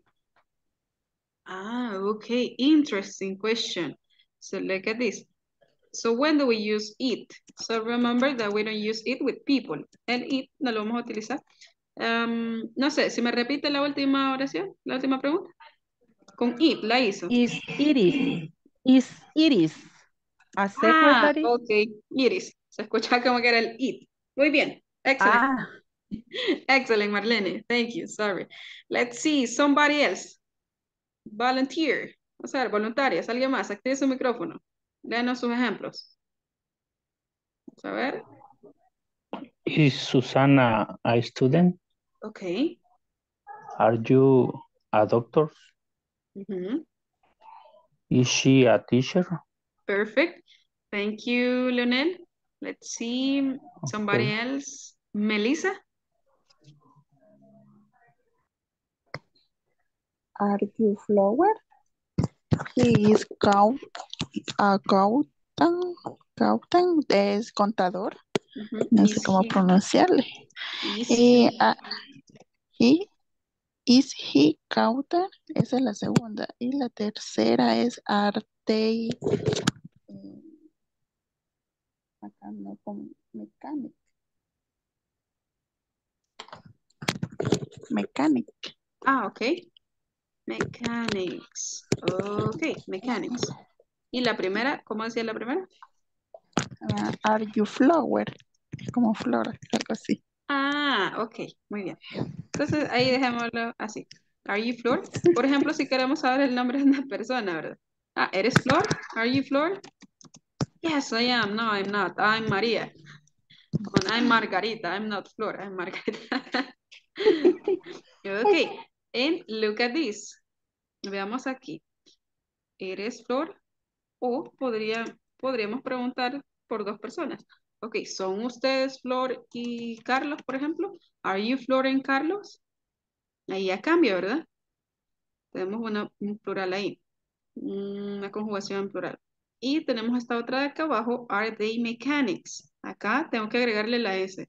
¿Son ellos mecánicos? ¿Son mecánicos? Como diríamos en español nosotros, ¿verdad? ¿Son mecánicos? Entonces tenemos que agregarle la S ahí. Thank you so much. And let's see, somebody else. Vamos a ver, alguien más que nos quiera compartir sus ejemplos. Wendy, Oscar, Olga, Nailea. Emerson. Ok, Emerson. Are they students? Mhm. Is Gabby a secretary? Perfect. Are you a teacher? Ok, thank you so much. Somebody else. Vamos a ver a alguien más. Fátima. Yo. Ah, ok. Are you a mechanic? Are you Ok, bien. Vamos con Fátima y después Nailea. Okay. Are you a mechanic? Are they a doctor? Claudia is a secretary. Ok. Are they a doctors? Muy bien. ¿Qué pasó acá? Veamos. Pusimos el A. Are they a doctors? Quitémosle ese A porque tenemos una conjugación acá en plural. Son ¿quiénes? Ellos, ¿verdad? Ellos. Entonces ahí ya no ubicamos el artículo, solamente cuando es is he a doctor. No es singular, ¿verdad? Ahora, Nailea, please. Are you a teacher? Is Oscar a teacher? Is Tanya cashier? A cashier. Cashier. Ok. Somebody else. Vamos a alguien más. Active su micrófono. Ok. Hola. Gerson. aquí yo. Bien, vamos con Gerson y después Olga. Are you a cashier? No, I am not. Is Gerson a travel agent? Yes, I am. Is Wendy a teacher? Yes, she is. Okay, is Gerson a travel agent? Yes, I am. he is, right? Muy bien. Are you a travel agent, Gerson? Yes, I am. Ok, aquí sí sería yes, I am, pero en este caso no, ¿verdad? Porque estamos hablando de alguien más. ¿Es María agente de, asesor de viajes? Sí, lo es. Sí, él es o ella es, ¿verdad? Entonces acá, segunda persona sí diría, sí, yo soy. ¿Eres tú un agente de viajes? Sí, yo Okay. soy. Ajá. Thank you, guys. ¿Quién más se nos quedaba por ahí? Alguien que nos estaba activando el micrófono también. Yo. Olga, perfecto, Olga. Are you a teacher? Yes, I am. Is Tatiana a doctor? No, she is. She's not. No, she's not. Is Flor a carpenter? Yes, I am. Flor, Oh, yes? she is. Excellent. Yes, she is. Okay, perfect. Thank you so much, guys. So now let's look at this. Be careful with these short answers. Cuidado y ojo acá con las respuestas cortas. Affirmative answers. Yes, I am. I am. No, yes, I'm.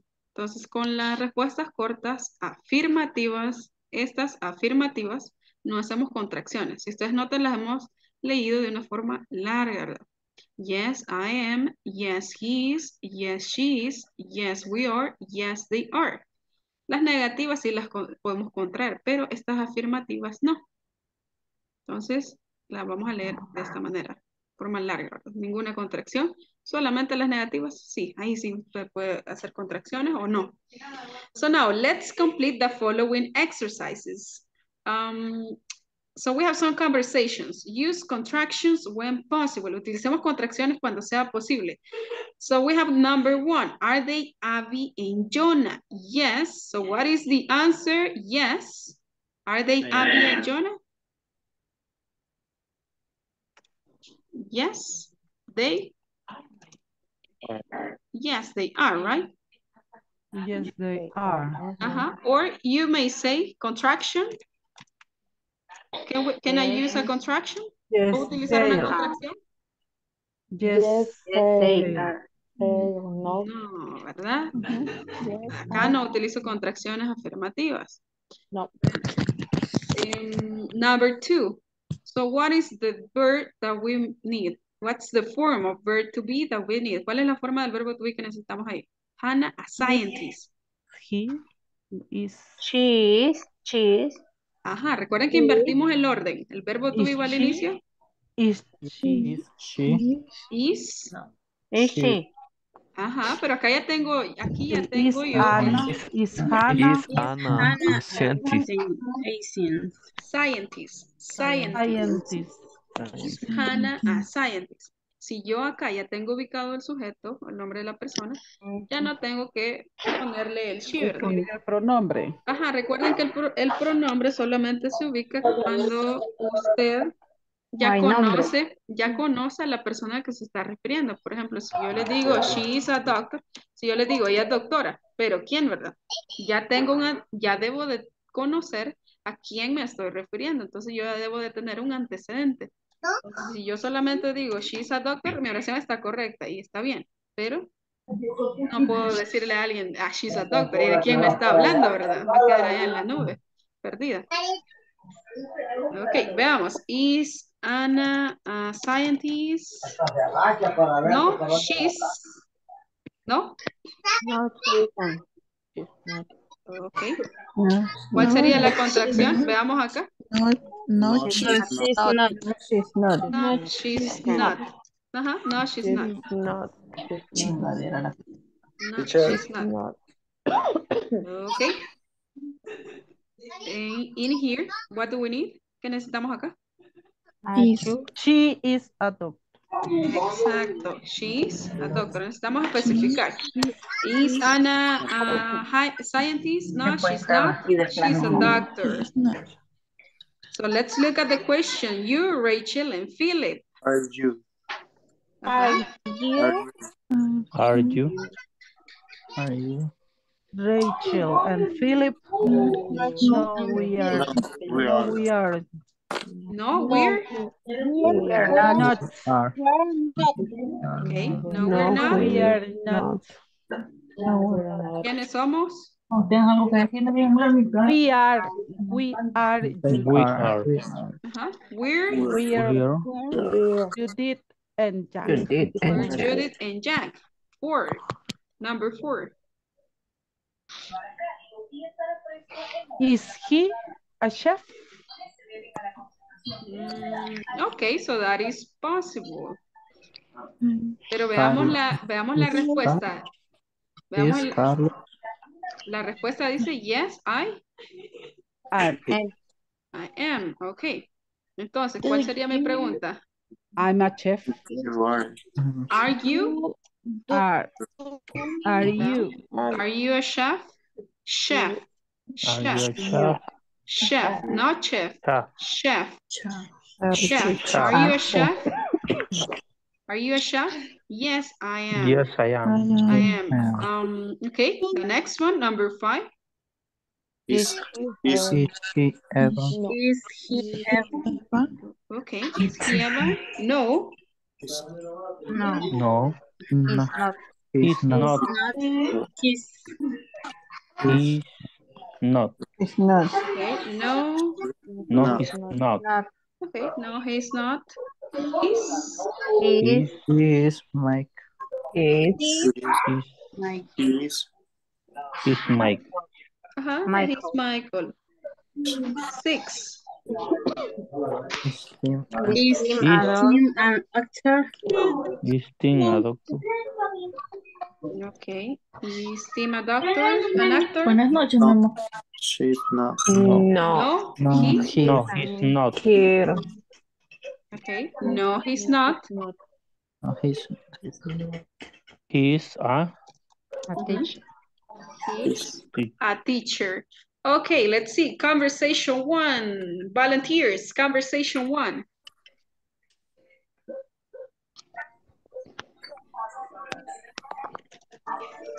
Okay, conversation. Okay, so let me check this. Are they Abby and Jonah? Yes, they are, right. Let's see. Conversation 1. Volunteer. Karim and Lionel. 1. Okay, are they Abby and Jonah? Yes, they are. Okay, continue with number 2. Is Hannah a scientist? No, she's not. She's a doctor. Are you Rachel and Philip? No, we're not. We're Judith and Jack. Okay, excellent. Let's see. Emerson and Flor. Conversation 4 and 4, 5, and 6. okay. Are you a chef? Are you a chef? Yes, I am. Yes, I am. Vaya, yo voy a hacer el Lo A. siento. No se peleen, no se peleen. Yo voy a hacer el A. Yo por el B. Ok. Empecemos. Va. Are you a chef? Yes, I am.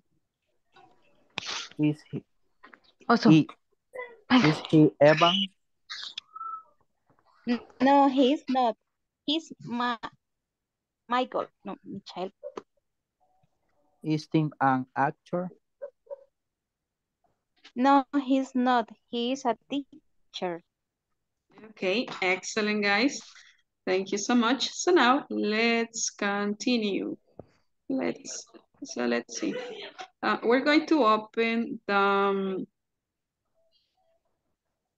hold on.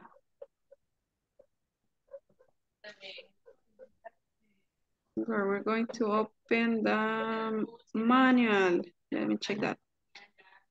Vamos a abrir el manual un ratito. Yes, hold on. And here, it's here. Yes, hold on. Dame un segundito mientras carga. Ya casi tenemos 5 minutes.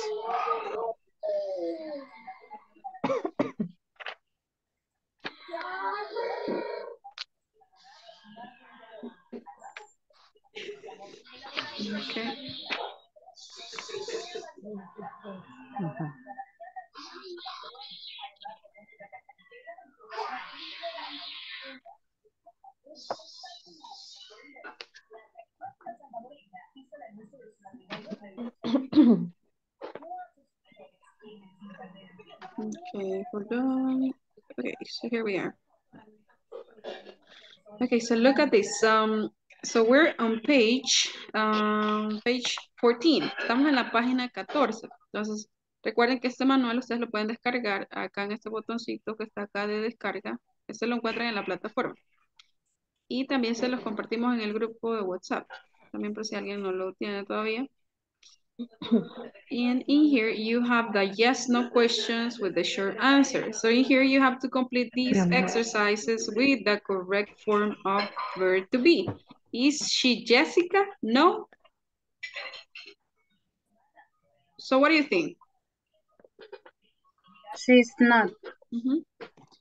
So you have to complete that with that information. She is Linda, right? Linda. Number 2. A manager. Yes, manager. Are you a manager? Are you a manager? Yes, Yes, I am. I am. Okay. Number 3 is he Thomas? Is he Thomas? Yes, she's. Yes. No, not. No, right? Not. He's No, not. he's not. No, he's not. No, He he's is not. not. He is Jose. He is Jose. He's Jose. 4. Are they? Are Are they? they? Are they? Are they Are they Jose and Are Alan? they Francis? Yes. Yes, they are. Yes, they They are, are. right? They are. Number 5. Are you? Are Are you? you Marcela and Carla? No. They, No. No, we're not. No, we're not. Who we are? We are. We are Maria Maria and and Camila. We're Maria and Camila. Okay, for this exercise, you have to complete and practice the conversation. En esta lo que van a hacer es completar una conversación. Excuse me, are you, for example, Leonel? No, I'm not. I'm Wilfredo. That's Leonel. Where? Right over there. So we'll continue with this tomorrow, ¿ok? Entonces, nada más trabajen en esa paginita, página número 14, 14. Y si tenemos pendientes de la página 13, también, ¿verdad? Ok, traten de ir completando estos ejercicios porque van acompañados de la práctica y de lo que vemos en la clase.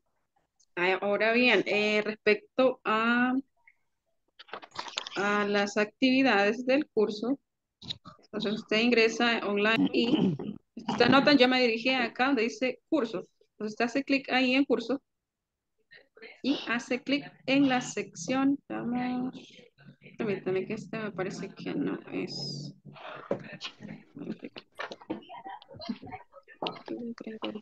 Este es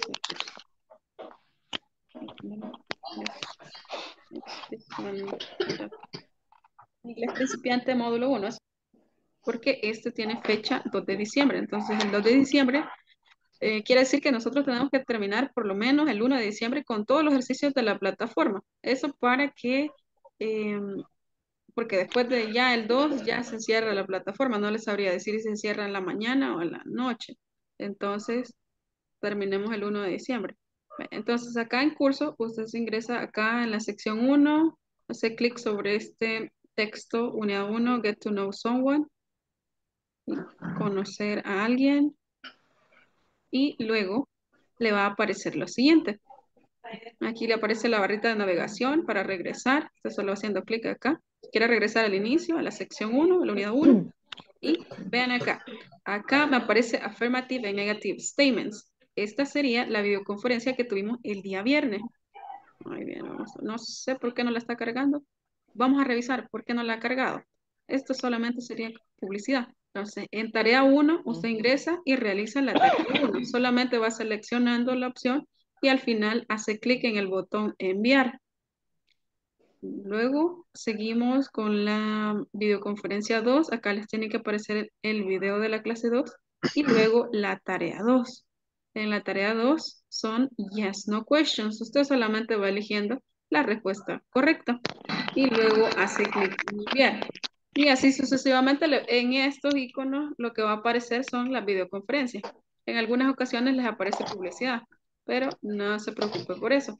Ahora bien, veamos acá en el progreso. Usted puede ir verificando el porcentaje, usted ha avanzado en cada asignación. Entonces yo acá puedo ver también quienes pues ya ingresaron e hicieron el primer ejercicio, por ejemplo. Por ejemplo, aquí tenemos buena cantidad de personas que ya realizaron la primera actividad. Está excelente. Entonces ya pueden ingresar a realizar la tarea 2. Y quienes no han hecho la tarea 1, ingresen a realizar la tarea 1 y también la tarea 2. Recuerden que tratemos de llevarla al día para que al final pues no se queden, ¿verdad? Y también si tienen alguna duda la consulten en tiempo para que a ustedes les quede claro también algún concepto, alguna idea que necesiten aclarar. Muy bien, vamos a pasar la asistencia, chicos. Nada más, si alguien tiene la camarita apagada, por favor, enciéndala de asistencia. Y también durante la clase, pues también tenemos la cámara activada. Muy bien, Blanca Flor Jiménez Alejo. Presente. Thank you, Blanca. Claudia Guadalupe Alfaro Rivera. Presente. Thank you, Claudia. Presente. Gracias, Claudia. Hoy nos quedamos con usted, Claudia, para la sesión de 10 minutos.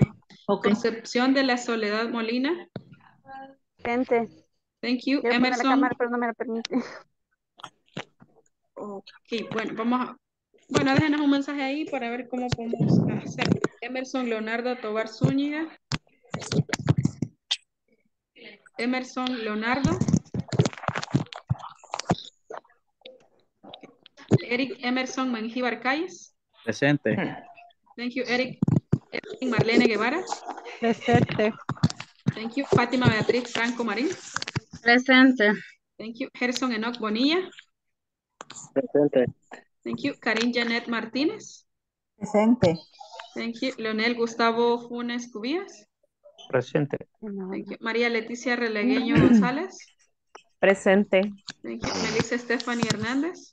Presente. Thank you. Nailea Isamar García. Presente. Thank you, Nailea. Olga Tatiana Portillo Miranda. Presente. Thank you. Oscar Alberto Aguilar Romero. Present. Thank you, Oscar. René Francisco Hernández Blanco. René Francisco Hernández Blanco. Rudy Alexander Asensio González. Presente. Thank you, Rudy. Sara Noemí Jiménez Guerrera. Guerra. Presente. Guerra. Ah, ok. Sí. Guerra. Wilber Francisco Javier Martínez. The teacher. Thank you, Wilber. Xavier Ernesto López Mendoza. Ernesto López Mendoza. Okay. Okay, thank you guys. So that's all for today and I'll see you in our next class. Nos vemos, chicos, en la clase del día de mañana. Okay, so see you at 8 o'clock. Okay, nos vemos mañana a las 8. So have a great night. Bye-bye, guys. See you. Good night. Goodbye. Bye. Goodbye, good night. Bye bye. Bye-bye. Good night. See you tomorrow. See you tomorrow. Take care. See you. Bye-bye. Thank you.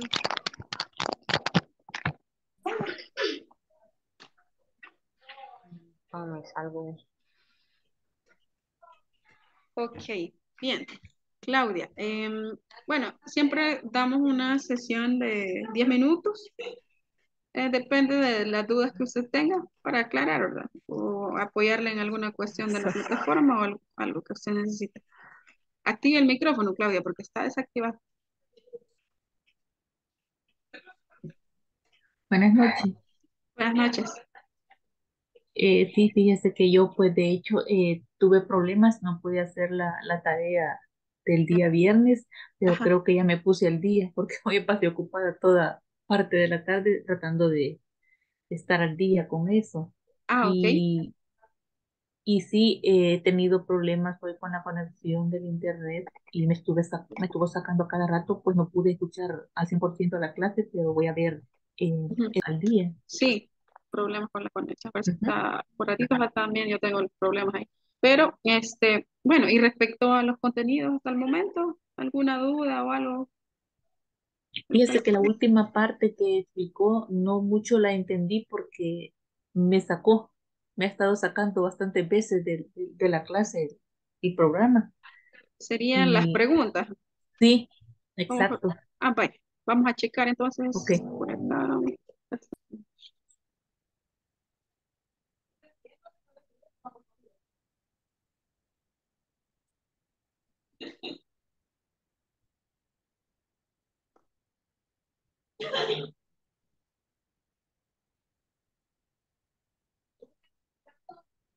Ok, le voy a compartir una imagen ahorita acá para que tengamos ahí el gráfico.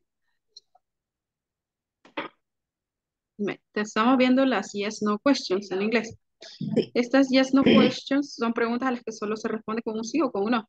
Y la utilizamos normalmente para confirmar o descartar algunas ideas. Las estructuras que nosotros utilizamos, vaya, en el caso del verbo to be, en esta nos vamos a enfocar. Primero, lo que hacemos es ubicar nuestro verbo auxiliar, que es la conjugación del verbo is, am o are, ¿verdad? Después ponemos el sujeto y después, en este caso, un complemento. En este caso, en este de acá. Entonces tenemos el to be, cualquiera de las tres formas, am, is o are, y acá el pronombre o el sujeto correspondiente. Por ejemplo, are you happy? ¿Estás feliz? Y estamos viendo por acá los usos de, vamos a ver, are you happy? Are you happy? Are you a doctor? Por ejemplo, estamos hablando de ocupaciones. Are you students? ¿Son estudiantes? También, ahora si utilizamos is, lo vamos a utilizar siempre con el pronombre correspondiente, ¿verdad? Is he a doctor? ¿Es el doctor? Is she a florist, por ejemplo?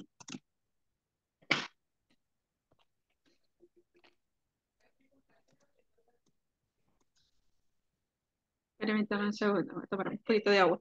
Sí, está bien.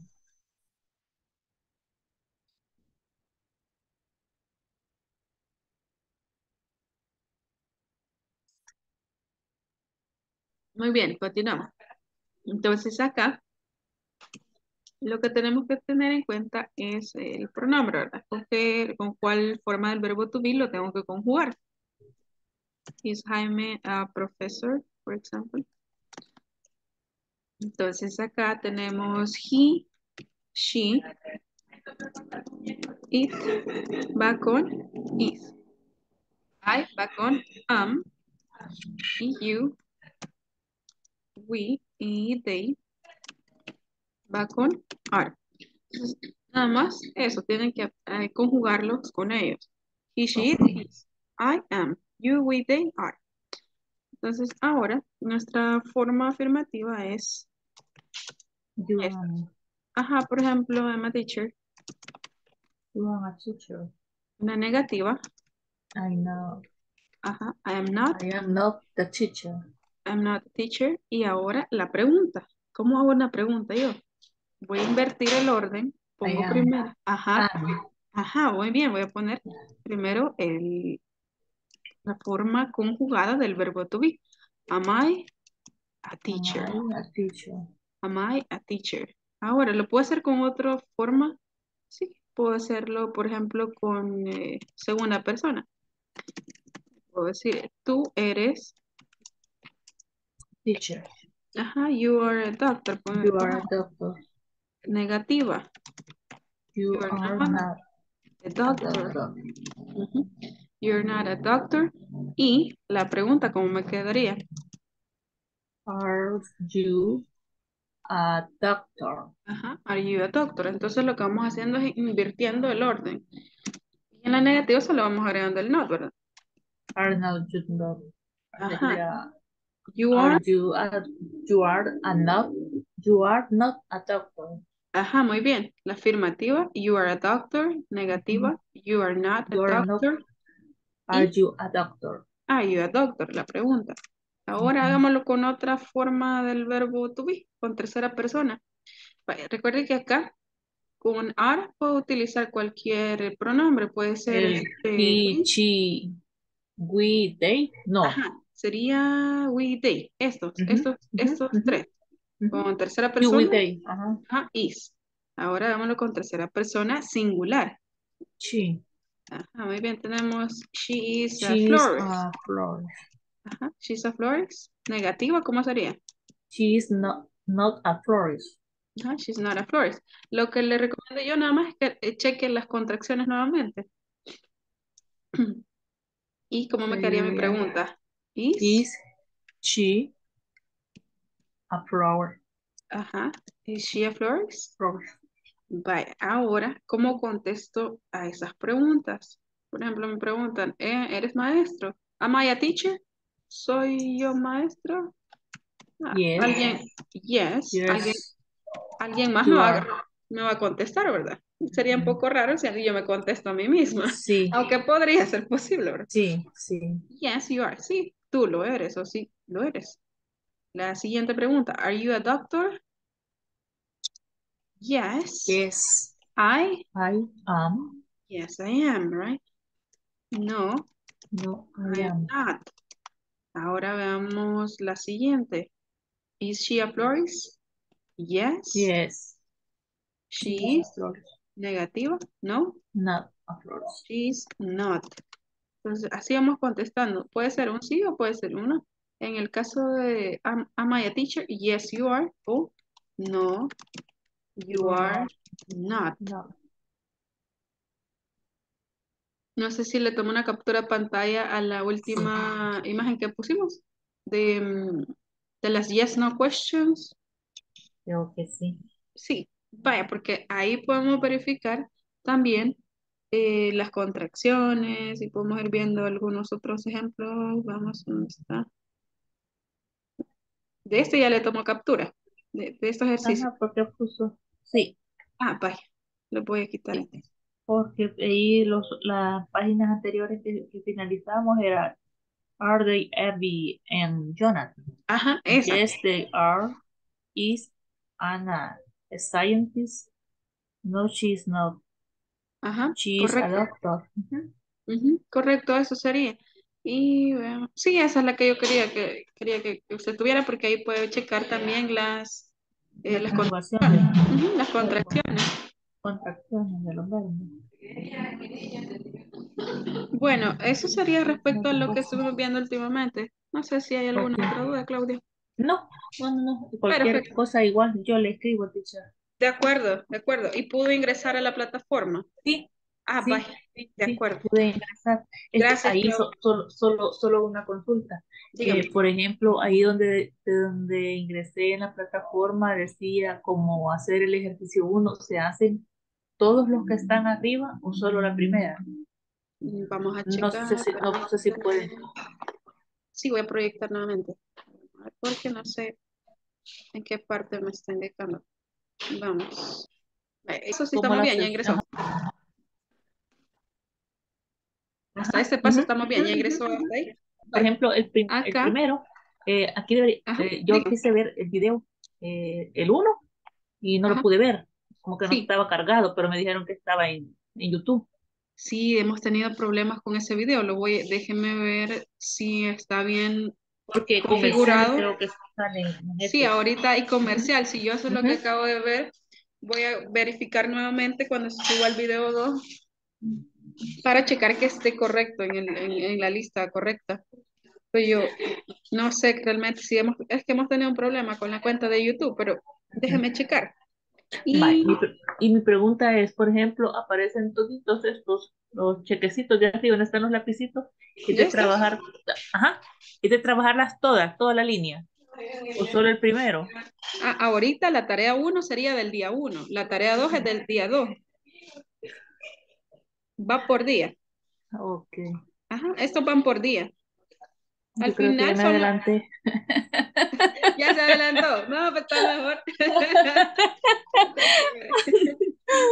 Sí, yo creo que sí. Fíjese que me metí ahora y como me... afligida. Yo creo que estaba afligida más que los demás. Sí. La verdad que creo que sí, porque me puse a trabajar hasta donde entendí. Realmente hasta donde entendí. Porque creo que el 5 o el 4 es ya sobre lo que estamos viendo ahorita, que van los verbos, la the question. Ajá, Creo que ahorita esas con el son. verbo to be estamos. Ajá, Pero ya la otra semana ya pasamos a otra cosa. ok. Ok, Pero de sí, acuerdo, Claudia. Entonces, sí, eso es va, todo. ok, Pues. Nos ok. vemos mañana. Gracias. Gracias, Buenas Claudia. noches. Good night. Good night. Buenas noches.